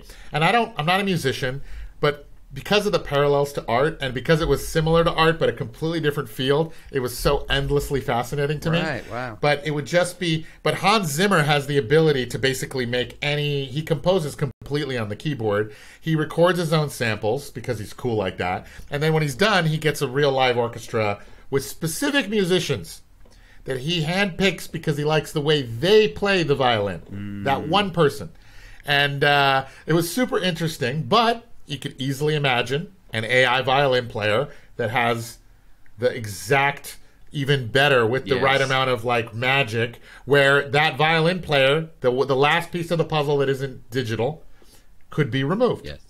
And that would suck. To be a violinist. violinist. What a shame. That's right. Because they spent their whole life, and it's an amazingly difficult skill, especially that skill. But that could happen. But for us, the audience, we'd be watching the movie, and we wouldn't be like, wait a second, is that an AI violin? No, we would just be like, this is Hans Zimmer. He's composing awesome music. That's great. I wanted to talk about some art stuff. A couple more art things. I don't know how much time we have. No, of course. No, go ahead, man. As much time as you want. Yeah.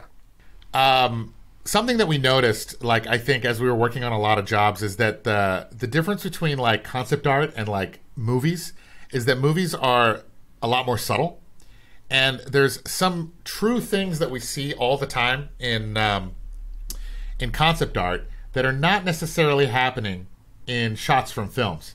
And if you watch enough, if you look at enough frames, this site is called Shot Deck and it's amazing.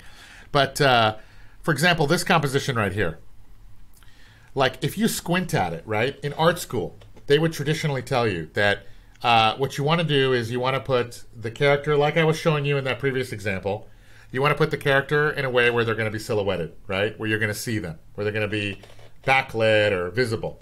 Now, if you were to squint at this picture, let me see if I can make it smaller. You can't really... The main focal point is the window, right? It's like this bright light window. But if you look at it in full size, because we're humans, our human eye always gravitates towards wherever the human figure is. And so there was something about, after looking at a ton of film stills, that I realized is that we're not stuck always very obviously lighting and adding contrast at the focal point where you want to look. Because if you look at this picture at full size, your eye immediately goes to the human. It never looks at the window. It doesn't look at the top of the bed that's being backlit viciously by that light. I mean, the contrast and the shape contrast and the value contrast is maximum. Yet, it's not where your eye looks first, because what we never account for when we're looking at compositions is that humans are looking at it. And humans are drawn to what they find interesting, and humans are always looking for the human or the danger. Something that the human eye wants to see. And if you look at a lot of film stills, you'll notice that happens quite a bit. And so when I noticed that, it started kind of a little bit changing the way we work. Like, you see this from far away, the character is not even visible. Yeah. But if you look at it full screen, you immediately look at the guy. You don't look at this light, and it's super high contrast. Why is that? That's like against what we know. Same with this. This fan is like the focal point. But if you look at it at full res, it's not. Far away, the fan is the focal point. At full res, you immediately look at the human. Yeah. So after looking at a ton of stills, same with this, the lamp is like a very bright focal point thing. And it was from, when I was watching Game of Thrones, I noticed this. They had all these like torches in the background. So once we noticed that, I think it freed us up a little bit to kind of think a different way about how we light and compose images. So we had this idea for this devil monster, right? For this little project we're working on. And I had done these like quick sketches to kind of explain what the process, what the images that were going to be the most interesting or the most cool should be. And the one of them was that there was this, that the devil was this gigantic creature, and it just had legs, and you never maybe even see it, but it has these disgusting long legs that go into the ground, and if you look at it, you just died. Like, just gazed on it, you immediately died. Like, your eyes melted out of your head.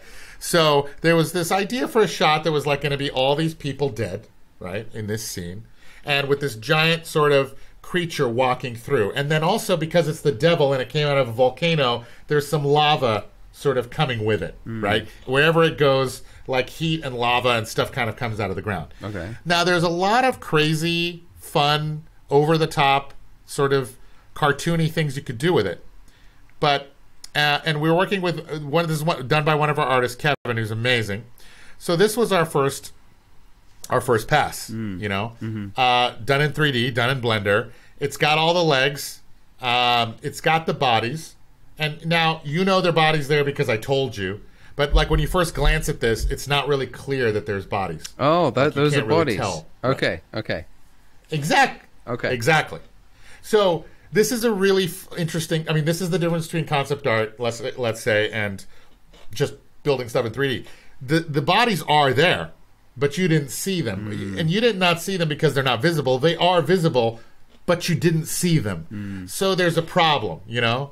So then we adjusted, and we made another composition where the goal was, again, to make it less everything. And that's what's so hard about making something cinematic, and that's why it's so hard for so many artists, is because this guy has this cool light on him, right? Beautiful, like light that's casting speck on his arm, but there's no light. Light's gone.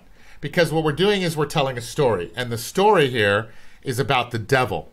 And the devil is coming to kill people with this wall of lava, and there's all these dead soldiers. Now, still, in this one, I kind of can't see the soldiers, and I kind of can't tell about the lava. And all those things are there. They're all there, but you can't feel them. You can't sense them or see them yet. So it's kind of an AD job, and the point of this is to just, you know, because if we're doing some AI stuff and we have, every artist has more power, they're all going to start becoming more storytelling based. And so this eye is what you're going to have to tune more and more. We did another version. This one is getting a little better. We're starting to see that there's lava on the ground, that maybe the lava is coming with it. But the bodies, you can kind of tell, but they're still really quick. And then there's these other pieces of grass and other taller pieces of grass that are distracting. They're not really maybe that necessary. Then another version, getting stronger now, but there's not that much difference. But just the fact that there's one screaming dude right here, and then another screaming dude here, it's enough for the eye to be like, okay, there's dead bodies. And then the front line of the lava is getting a little more separated and clear, and the light is a little, this smoke in the background is making this kind of monster thing more clear. We still want it to be ambiguous. But then the ground is kind of like, it's really not fitting the tone because it's too contrasty. This is a classic thing that happens in video games. There's just a lot going on in the ground. So then, let's see, another version where I asked them to add like some light to give it some pop, but I think that was a bad decision on my part. I don't think it looked better. And then we got to this one. Part of it was not making it 16 by 9 anymore, which I think helps because when it's not 16 by 9, it fills up the damn screen, and everybody loves letterbox, and letterbox is cool, but like it's also nice when like the image actually fills the screen because nobody's screen is 16 by 9. So when you look at this, it just has less impact because you're slightly far away. So whenever you're looking at a 16 by 9 image on your computer, you zoom in one notch so you can see it. But if it's already zoomed in, you don't. Right. And wait, so what's the aspect of this one then? Oh, actually, this is 16 by 9. I misspoke. This is the other one. The 2, 3, 1. Okay. Got it. Yeah. So the ultra wide screen always makes the image smaller. So yeah. But this one finally came, and this one now it's like crystal clear that there's dead people. Yes. It's a lot more clear that there's like legs and this monstrous thing, and that there's lava emanating from it, and then there's some like lava here in the background. And we talked about like maybe adding some birds for scale. And then we did another version that's widescreen and added birds, but then we felt like, well, the bird's job was only to tell the scale, not to do any more than that. So they're actually messing up the image a little bit. And the middle got a little bit fussier. So there's also an element of that in ADing stuff, is that like we went this far and we went a little step, which was actually a tiny step backwards because the middle area doesn't quite look as clean or as crisp, and the fire is a little bit overdone here in the bottom, and then the birds aren't adding anything, they're just making it more confusing. So my And point by the is way, there's sorry, AD, so that's many art directing? Yeah. Art directing, yeah. Got it.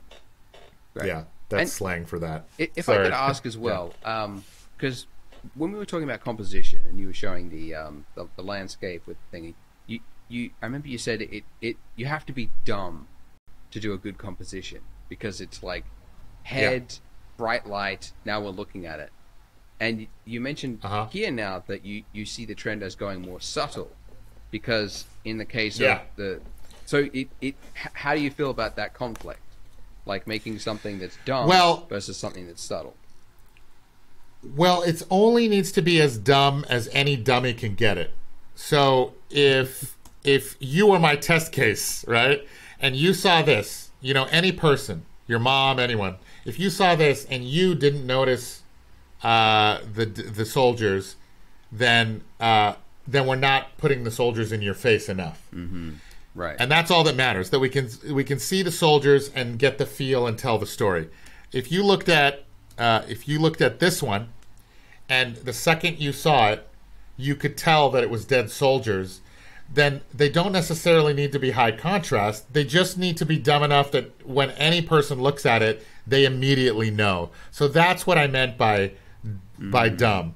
So even though the other one had a very strong contrast, because the contrast what was helping tell the story, you can be subtle too, as long as you're not too subtle.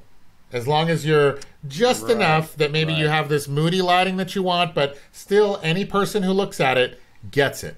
Mm-hmm. Now, there is some mystery to this image still. It's not like if it's a devil monster and it's coming out of a volcano, there's a lot of ways to go with it. We could do exploding lava coming from behind it, right? We could do all kinds of awesome shit.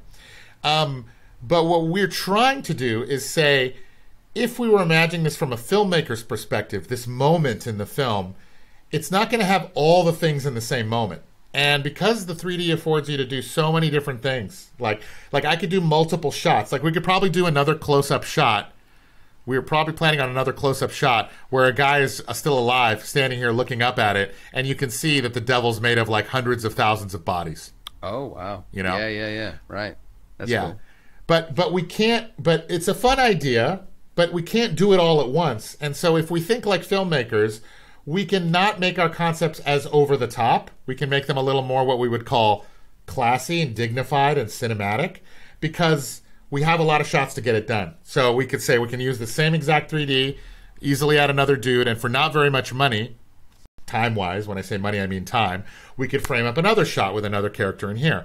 So the way I'm seeing us moving forward as a studio is that we are going to start working more and more with game designers, with filmmakers, using all the processes that made Blender so fast and easy for concept art, to not just get one concept, but to get tons of different ideas, make everything more cinematic. And we're not like spending all of our eggs on just this one image, because we have the 3D. We could frame it up like a filmmaker. We could do a close-up, a far shot, another one where we can see things better, and then we can do less each shot and make each shot more dignified. Got it. So it's sort of it's how dignified do you want to be, right? You can go the obvious head with the silhouette and like, this is where you have to look, this is the house, that's it. Whereas you can go the subtle, dignified route if it calls for it. Because you could throw light on these guys here like you had in the other one, but that would be a little too obvious. And actually that, well, it might not be. You know, it's just to taste. It's a season to taste. Yeah. So if I were to show that to a bunch of people and they were to say, or even you were to say, hey, like, I think that's maybe a little too subtle, I don't like that as much. You might, that's a valid concern. So that's when you need your colleagues. I might send it to people or send it around, and someone else might say it looks a little too dignified. Here's another example. When you look at the thing, when you look at the devil, the idea was that your face melts off, like you die, right? You just can't look at it because it's too horrible. So this was our first thought. Now that's cool. It's fine. And then I thought, okay, is the red too crazy? Is it too cartoony?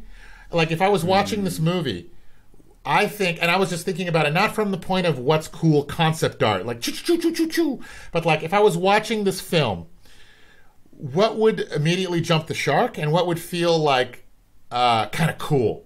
And if I was watching the film, I'd want you to die, but when you looked at it, but as soon as glowing red came out of your fucking eyes, I would be like, okay, well, this is It's a cartoon. Yeah. Like, I want this to be, I want it to be super grounded. And as soon as you do glowing red, we're talking in the world of magic. And if we're going to sell the idea, if the premise of the story is that this thing, that Christianity was right, but the devil doesn't look like what you thought it was. It's this giant lava, ridiculous beast, hell beast, that if you look at it, and you don't even see it in that shot most of the time, at the end you might see it. And we're going to design what it looks like when it opens its face and you all die from looking at it. If that was if that was our premise, and it's supposed to be grounded and super based in, like, if we can connect it to Christian mythology as much as we can, or Christianity would be cool. And the lava works with the devil, then the red thing, why is it red glowing? So then we did another version. I asked the artist to just say, okay, it's not glowing. Let's try turning off the glow. Let's just see if we can do paint chipping. But then he's still got these tendrils coming out of his face, and I'm not sure what those are as part of a human's biology, right? So if I saw that, I would, in a movie, I personally, this is just down to my taste, I really want to believe the magic. I want to believe the supernatural. So you have to feed it to me. Like, Paranormal Activity was like the scariest movie ever. Not because the guy, like, whipped out his schlong. It was all like super careful, super subtle the whole time. So when it came to this one, I thought maybe we can even go more subtle, where it's almost like a skin disease. It's something like this, where your eyes are pustulating, your skin is getting really hollow, your teeth are turning black, your eyes are starting to bleed. The pustules that are around your eyes are things that are like naturally happening in a human body. They're just exaggerated or running in hyperdrive. Like, your heart rate is it's almost plausible that your heart rate is causing this. Now, I don't know that it's better. It might not be. Who knows? The filmmaker, the production designer, whoever's doing this, they'll decide. Yeah. But this is really helpful concept to see, art because tends... it's like there's no right answer. Because, like, you could have a director who wants the super cartoony, like, in your face. Maybe the studio is they need some good marketing, right? And they want it red, you know. But then somebody else might go for the super grounded, subtle, as you said. And there's no right answer. It just depends what you're looking for. Well, the amazing thing about this is the only reason this is possible is because of 3D. Because each one of these took a few hours. Now, the reason you can pitch a subtle idea is because the image can have subtleties. If we were drawing this, it would be impossible to sell the subtlety, because there wouldn't be enough detail and nuance to sell the idea of pustules and blood. But now you know exactly what it's going to look like. So if you can look at this and say, I want to zoom the camera in on his face, and I like that, it's creepy, whereas this jumps the shark. Yeah. You can easily make that call as a director, looking at it, and it won't. Nothing is left to the imagination, and the 3D has made that possible. Actually, it reminds me of this awesome example that I found here. By the way, the artist must have to look at some pretty gruesome reference images, skin diseases and whatnot. Holy crap! You should imagine doing Last of Us zombies. Yeah. It was all like skin diseases and stuff. Ew. This is an example I like that Deke Ferrand and Patrice, who did Patrice is the production designer, did for Dune. Like, this is only sold. It's only sold in the nuance. Because you can't draw a toilet paper roll and show it to someone and be like, is this cool? Like, what? You know what I mean? That's very true. So the 3D process has changed so much because it allows you to sell really nuanced ideas, because when you show it to the person, the nuance is already in it. Whereas if it was just a sketch, I don't know how you do a quick sketch of this and get anyone to be like, it looks good. That's a good point. I didn't even think of that. Yeah. It would take way too long to show the nuance in Photoshop with something like that. Whereas like 3D, you can you can rough it up. You can put some texture on it, repeat it. Yeah.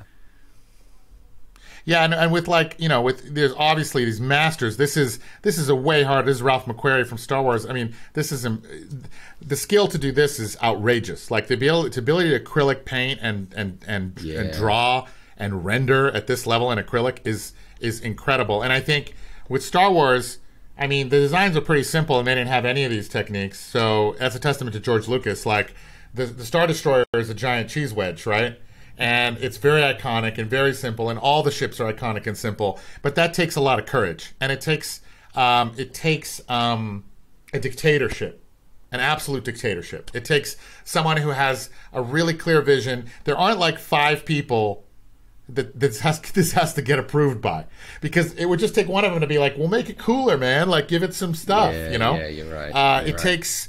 And actually, that points to something else that I've noticed definitely in all the industry, is that if you're going to do something really unique or really over the top, you really need the person at the top to have absolute power. Yeah, you're not, like, you're not wrong. There needs to be an auteur.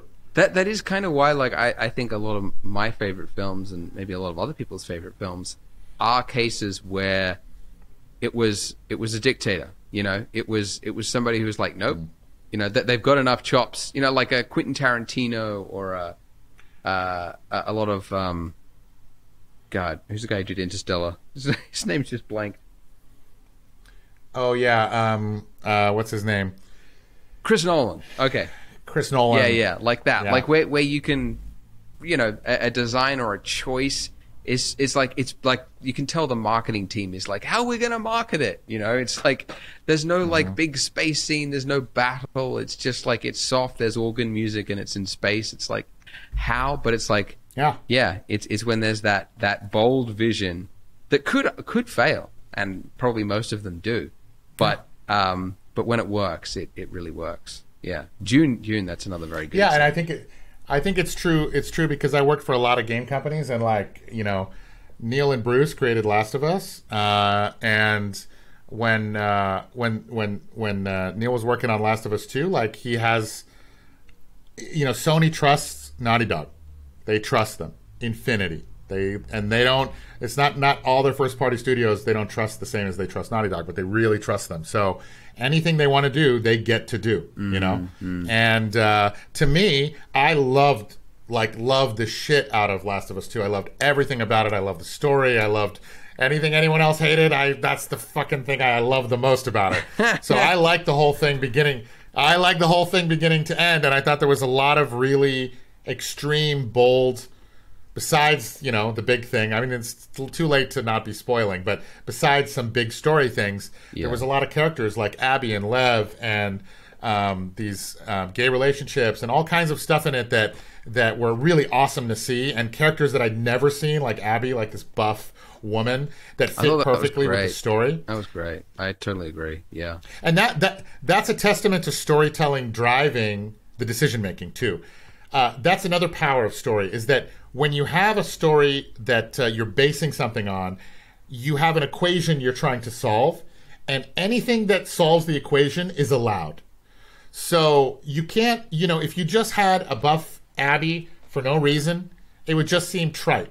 But in a world that's the apocalypse, with a girl who had, you know, childhood trauma, the fact that she would want to get tough enough that no one would ever want to fuck with her again. Yeah. In a world that is the apocalypse, it's so logical. In fact, it makes perfect sense. And we've never seen a character like that visually, a woman like that, depicted almost anywhere in any medium. So that was a really unique decision, but based on some really strong story things. And that's exactly the same with concept art. Like, we're trying to make something subtle and cool, but we're trying to base it on some sort of story, so we have logical reasons to do all the things we want to do. The bodies, the thing is a monster, right? But it's made of a bazillion bodies. Well, that's because it's the devil, and he's getting them all up into him. That was a story reason that one of the most weird, bizarre things about it will come to light. If we didn't have that story reason, then it would have just been quote-unquote concept art. And you know how concept art is? Concept art in the traditional sense is the guy with giant horns and pectorals with armor and 45 swords and like greebles on greebles on greebles. That's that shit, that old school concept art shit, that's concept art without story. With story, then you have to think of like, why do they have this? And for what reason? And who are they? And ever since I got into concept art, that's always been what I thought was most interesting, is concept art driven by story, games driven by story. Stories driven by story, but because that's the human part. That's the part we connect with as people. Yes, yeah, totally agree. I we're coming up on 2 hours, but I definitely want to hear your thoughts on a question that I like to pose a lot of artists, which is, you know a lot about concept art.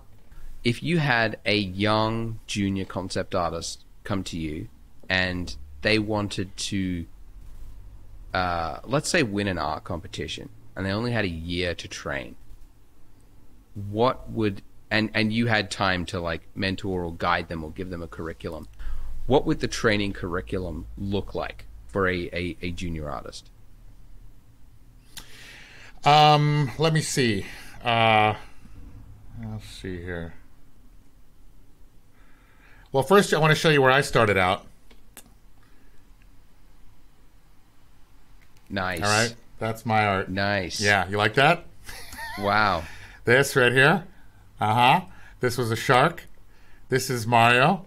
Oh, wow. This is your, like, how old were you here? Oh, like 7 or 8, maybe? Wow. 9?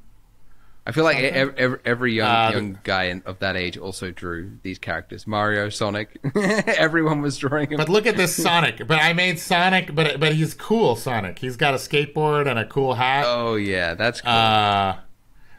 Look at this rainbow Lamborghini. Oh, it's like super sweet. Yeah, yeah. So for anyone starting out, I would say, let me see. Right now, here's what I would say. 8. One of the best artists that draws, because, you know, in that other thing I talked about, I'm going to see if I can find some plane crash.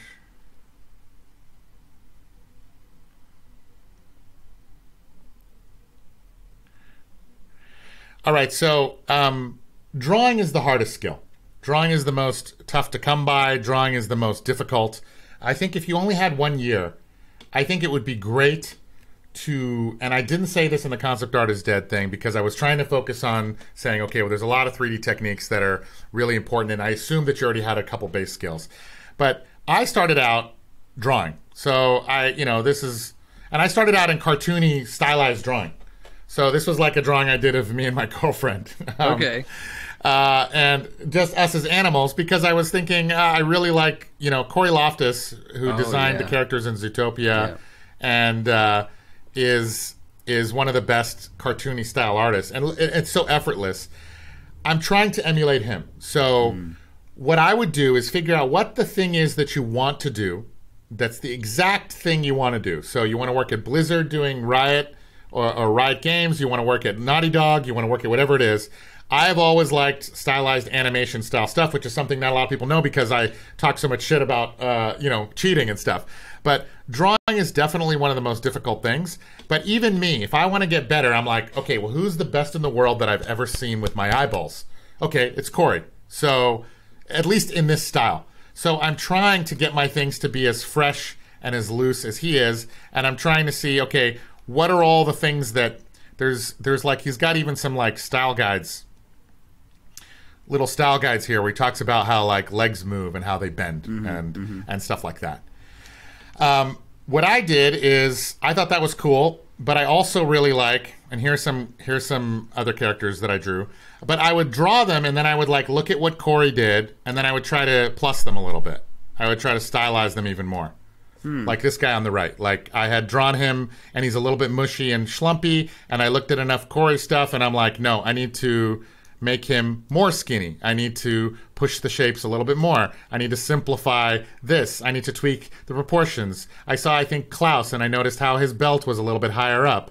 So one of the most important things is that you're constantly learning from other people that you think are the best in the world at that thing, and because you have access to it, you go from there. So after I did that, though, but I also love 3D. So after I did those, I want to make a 3D animated film. So I wanted to visualize it exactly how it would actually finally be. So I took those characters and then opened up this whole new fucking can of worms with Blender and with characters and with rigging, and it was a truly awful technical nightmare to go from someone who likes to only draw to someone who can execute, right? Because it's a completely different brain and skill set.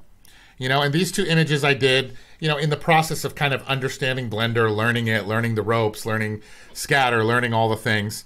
But you can see, for me personally, it's always about telling a story, because that's what I care about. That's what I think is fun and interesting. And I want any characters that are in the scene to be still have that cinematic lighting. So for me personally, it's always going to be, even if it's animation, the lighting is going to be grounded. The materials are going to be somewhat grounded.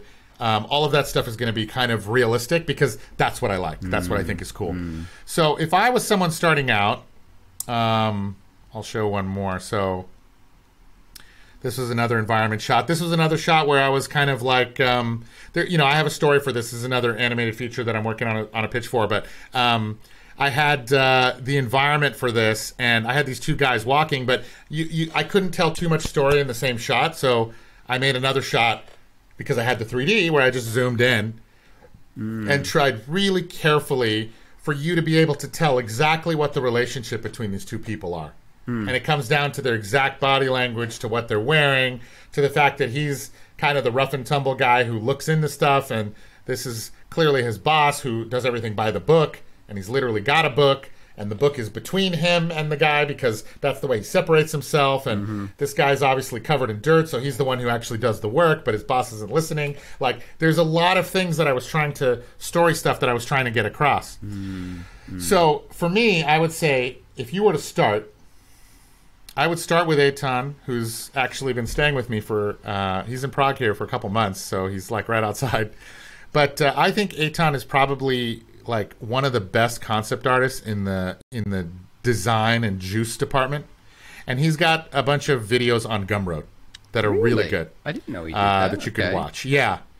He's got Gumroad videos. Just type in Gumroad and Eitan.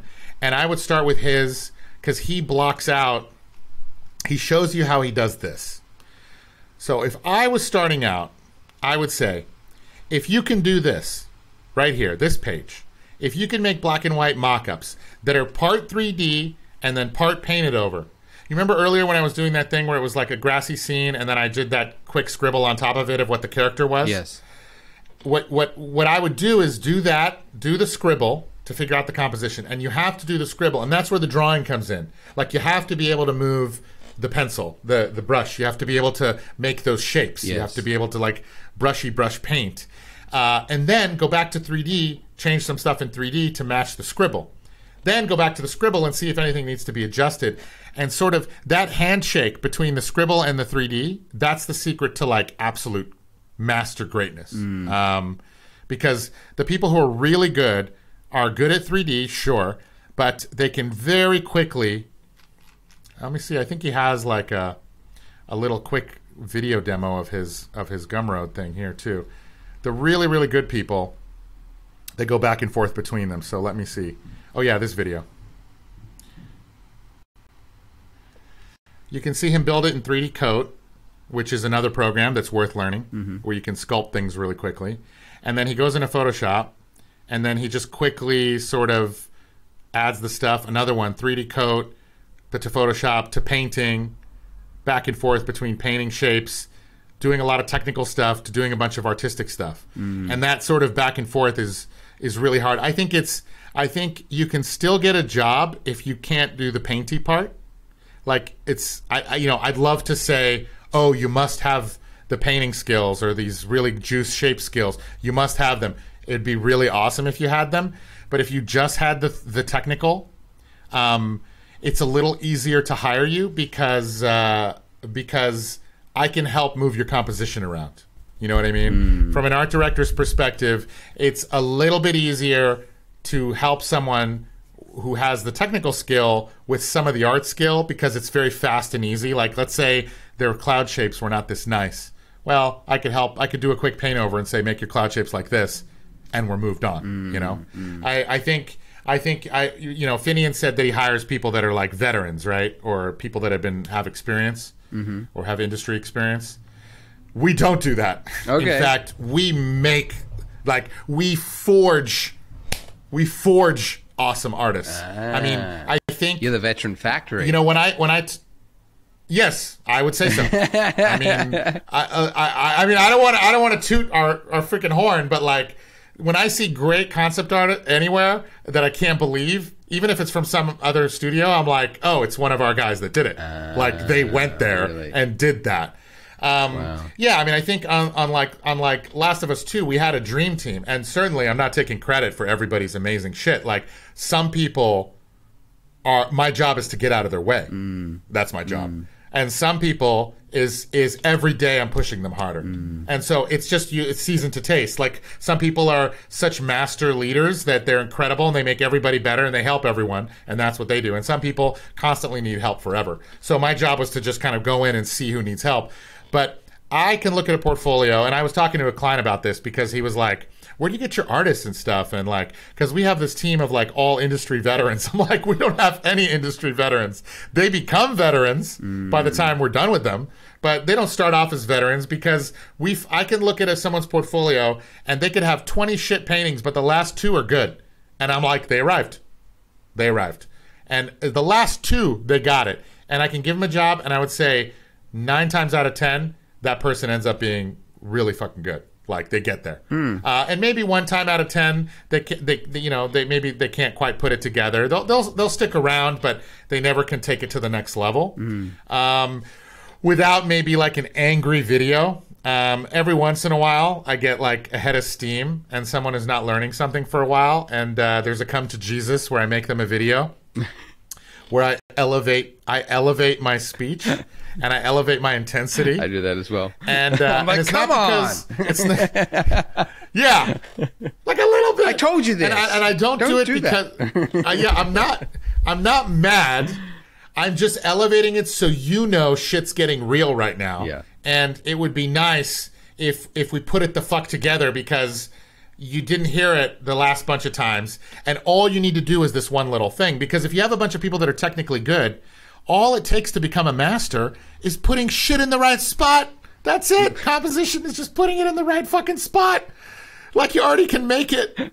So it's not that much to push people in that direction if they're willing to go that way. I will say though, without the painting skill, that ability to make marks quickly and design shapes quickly, like Eitan can do, then you're always a little bit limited because you're trapped by the 3D. The 3D is an absolute prisoner because it's hard to move shit around, you can't experiment quickly, and it takes an incredible amount of balls to take that 3D, take a screen grab of the render view, don't even render it. Ain't nobody got time for that. Take a screenshot of the render view window, take that into Photoshop and just start scribbling some new ideas on top of it. It's so hard for people. It's so painful because you're taking something that looks polished and now you're shitting on top of it with the intent of making it better. It's so counterintuitive. 90% of people can't do it. Yeah. But if you can do it, then you're gold. And if you are the kind of person that can get those juice shapes staying in 3D, which some people can, they don't need to go back and forth, and you're also golden. So I would say Eitan Zana is the first stop. I would say John Sweeney, if you want to, and this is assuming you want to do like ArtStation. John Sweeney also has some tutorials that are great, and he was, of course, the art director at Naughty Dog, and he did this amazing shit. And he's also a master of photo compositing. Worked at 1Pixel? No, he was the art director at Naughty Dog. I was there at his graduating class. We helped him get a job there. Okay. Me and Eitan. Okay. He was still a student, but then when he got there, John is like is some kind of superhuman because he's like the nicest guy in the world, and he's fiercely visionary in what he wants, and he's incredibly not a dick, and the amount of pressure that he's constantly under.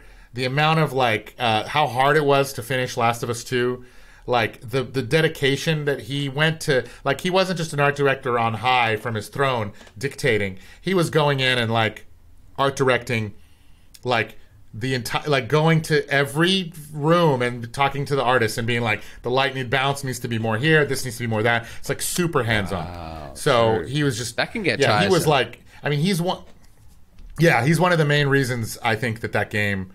Looked so much better than any other game. Yeah, I mean, I would say, because he also has this, obviously, this extremely cinematic sensibility. So he's got some Gumroads too, and Jama. Yeah, he's got a whole Jura. He's in the auto, yeah. Yeah. Yeah, exactly. But yeah, he's got a bunch on Jama Gumroad as well. has Gumroad tutorials, and he's got classes and stuff. And I would say like Satish too.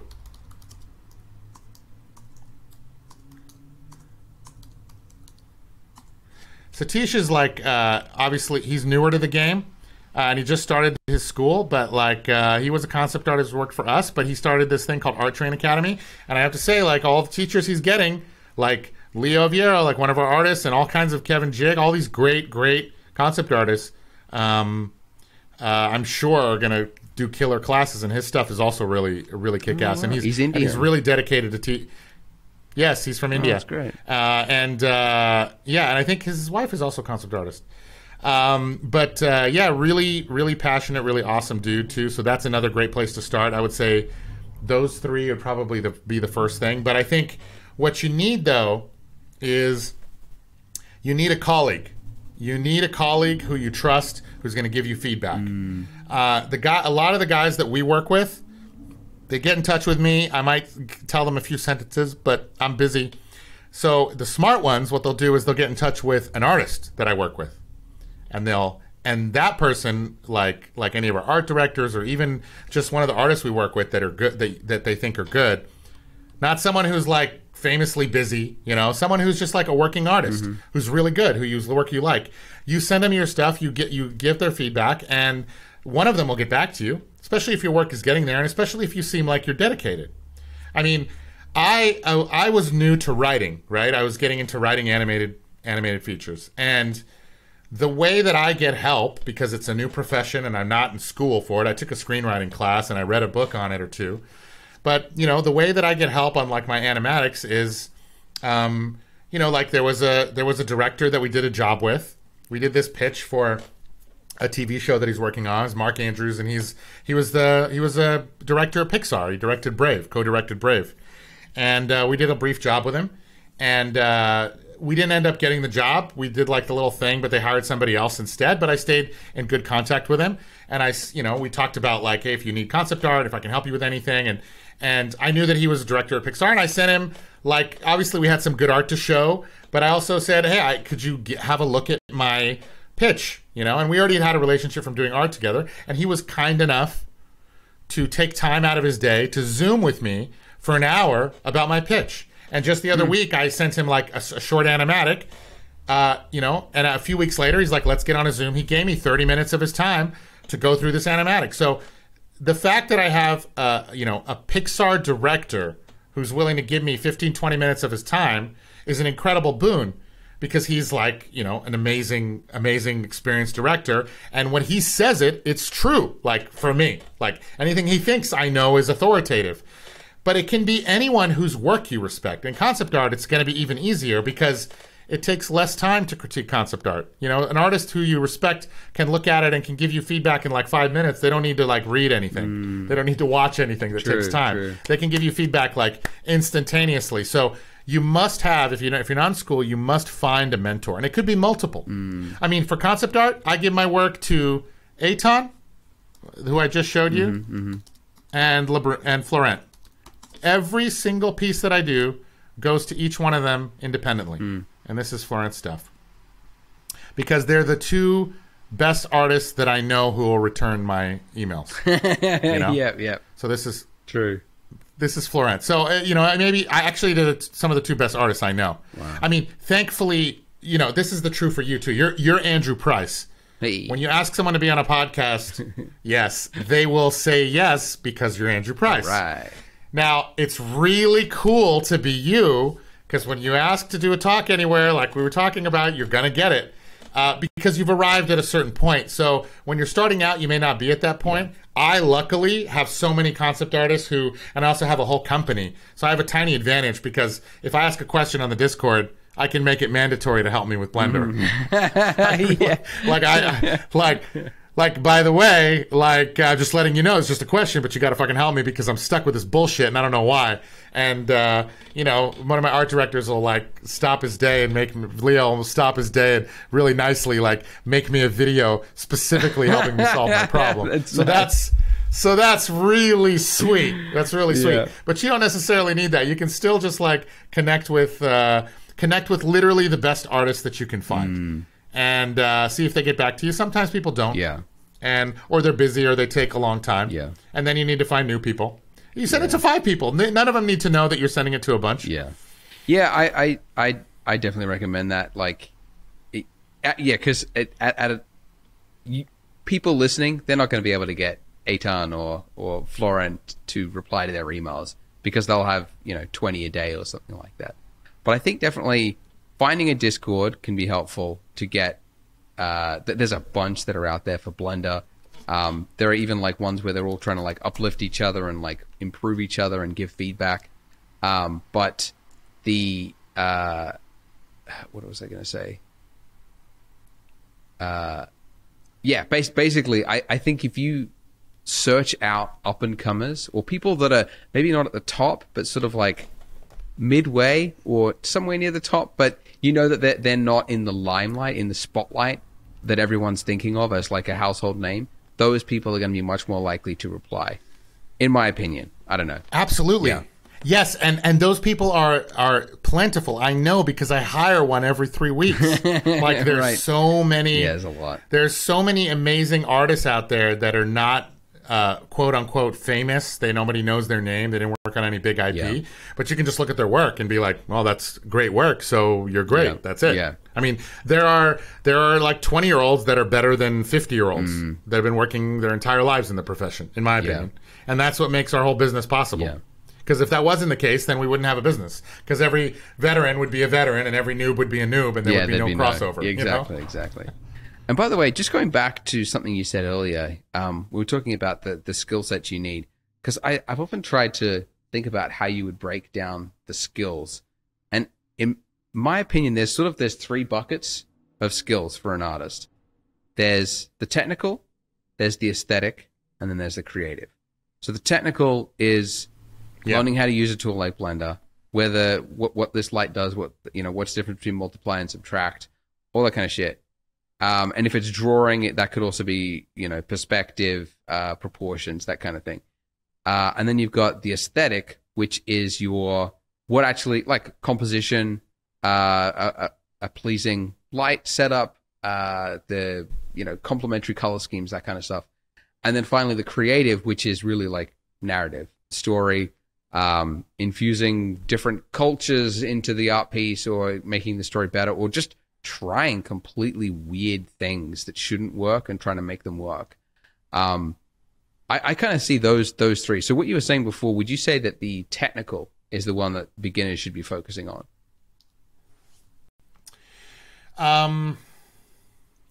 That's tough because I'm kind of it comes down to the business of concept art just a little bit. Okay. Let me see. So the way I would say it is like, okay, so when I'm talking about what I need, it's different than what you need as an artist doing your own thing. If I'm talking, a lot of times I'm speaking from the perspective of what one would need to do to get hired at One Pixel Brush. And in that case, yes, Blender, environment artists, technical skill really high, because like I said, we can art direct the other skills a little bit more. If you're really technical and you can create 3D really fast and well and efficiently, and you're pretty good at composition and storytelling, but not the best, I can help you with the rest of it. But if you were someone who wanted to become like a story artist for Pixar, then you would need to focus on the story stuff and not the technical, kind of at all. True. But I would say there's 2 kinds of concept artists. There's concept artists that are inherently designers. And what I mean by that is like, they don't care about making pretty pictures. They care about designing the thing. We worked with a concept artist for a while, Martin, who he loves design. He doesn't necessarily care about making cool environment piece that looks sexy with lighting and rocks and stuff. Whereas Eitan, on the other hand, is all about the pretty picture. He's not so concerned that the castle, all the crenellations work and are the right width for those kinds of archers of that time. And he's not concerned about he's not interested in sci-fi ship design and where the jetpacks go and how does it interact with its jump pod. There's certain concept artists that are really into design, and this could be buildings, cars, structures, anything like that. And then there's another kind that are into making pretty beautiful, epic shots. So I think if you decide which one of those you are, then you can focus on the skills that you need for those. And for the environment pretty shots one, we generally get hired more to do that. And it's not because we can't do the other one, because we absolutely can. It's just because when people hire an outsourcer, it's a little bit easier to hire them to do the pretty shots and design the stuff in-house. Although that's changing a little bit. We're starting to really push on helping them with their design as well. But also that takes a lot more feedback loops, whereas doing pretty shots is a little bit easier. So the nature of our business makes, money shot, environment shots a little bit easier. But if you like the design part, then I would say you would learn how to draw, obviously, and come up with different shape ideas. I would definitely check in who your favorite designers are and the genre you want to design. Like if you like tech design, you look at Aaron Beck maybe, or whoever, the guys who did Metal Gear Solid, whatever your favorite design aesthetic, and try to design that way. I also started seeing people design really well in Gravity Sketch or Adobe Media, which are VR 3D sculpting programs. And those are great because the design is not too fussy. You can't get too fussy with it because it's a little clumsy, but you can come up with a lot of different shapes and you can design things quickly in 3D. So that's really powerful. Being able to design quickly in 3D is really good. So if you kind of figure out which one of those two lanes you like, I think that would be the best. And then if you are really into, the only way where I would throw away most of what I say is if you're really into doing like Riot Games splash art. Like that kind of thing, that Riot Games splash art style, it really doesn't need 3D. It shouldn't have 3D. It's all about beautiful drawing and hand painting. And that's and the reason I say that specifically, because that's like a genre that has a lot of professional work needed. So if you really like that style, then you might not need to learn 3D as much. You might be better with doing going that direction. But I will say, even for that, let me show one last thing here. Okay, so for us, and I was mentioning this sooner, even if we did a character like this that was really stylized, as soon as we were done with this is as far as we would render it. So I think in character design, people would tend to take this, and then the next step after the client approves it is to start sort of polishing it up in Photoshop. But because ZBrush got so fast, we would go immediately from this to this. Right. Wow. So we wouldn't do a painting. We wouldn't do a painting phase. And I didn't know this was humanly possible. But once, and this is how it is with all 3D, as soon as this started taking less than 2 days, because that's how long this took, and it's all about hours, like we're counting the hours to the minute, because for us, we track and bill and everything in hours, and the reason is because when something suddenly takes less hours, then the whole game has changed. So it used to take, like if I were to ask someone to ZBrush sculpt this 5 years ago, they would have told me, okay, yeah, I can do that in about 2 weeks. Okay, well, then we can't use it for concept art. We have to figure something else out.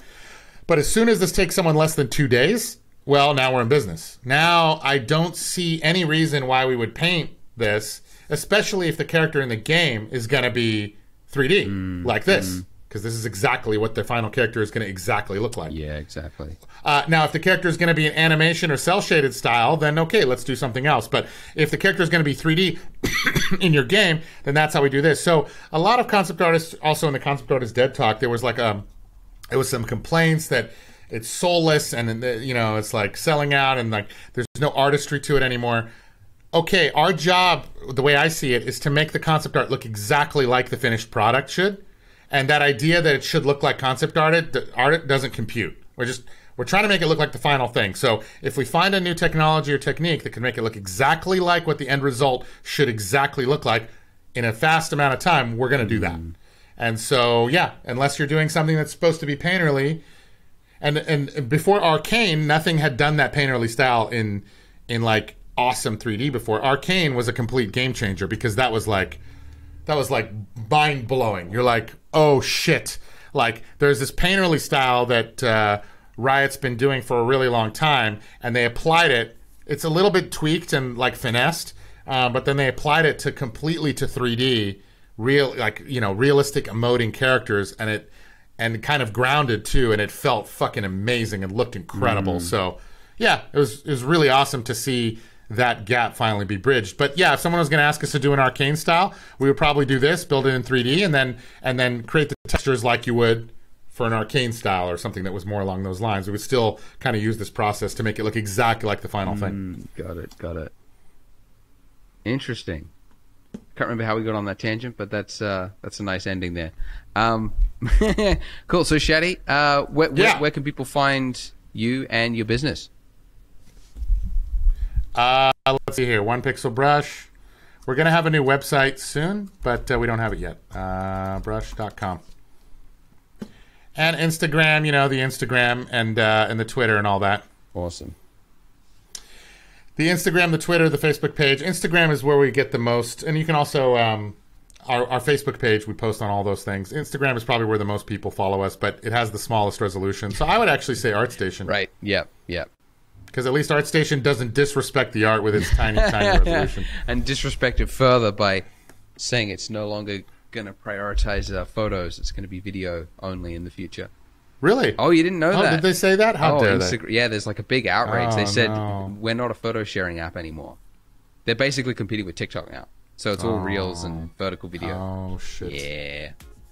All right. Well, thanks, Shaddy. Glad to have you on the podcast. Awesome. Thanks. Great meeting you virtually.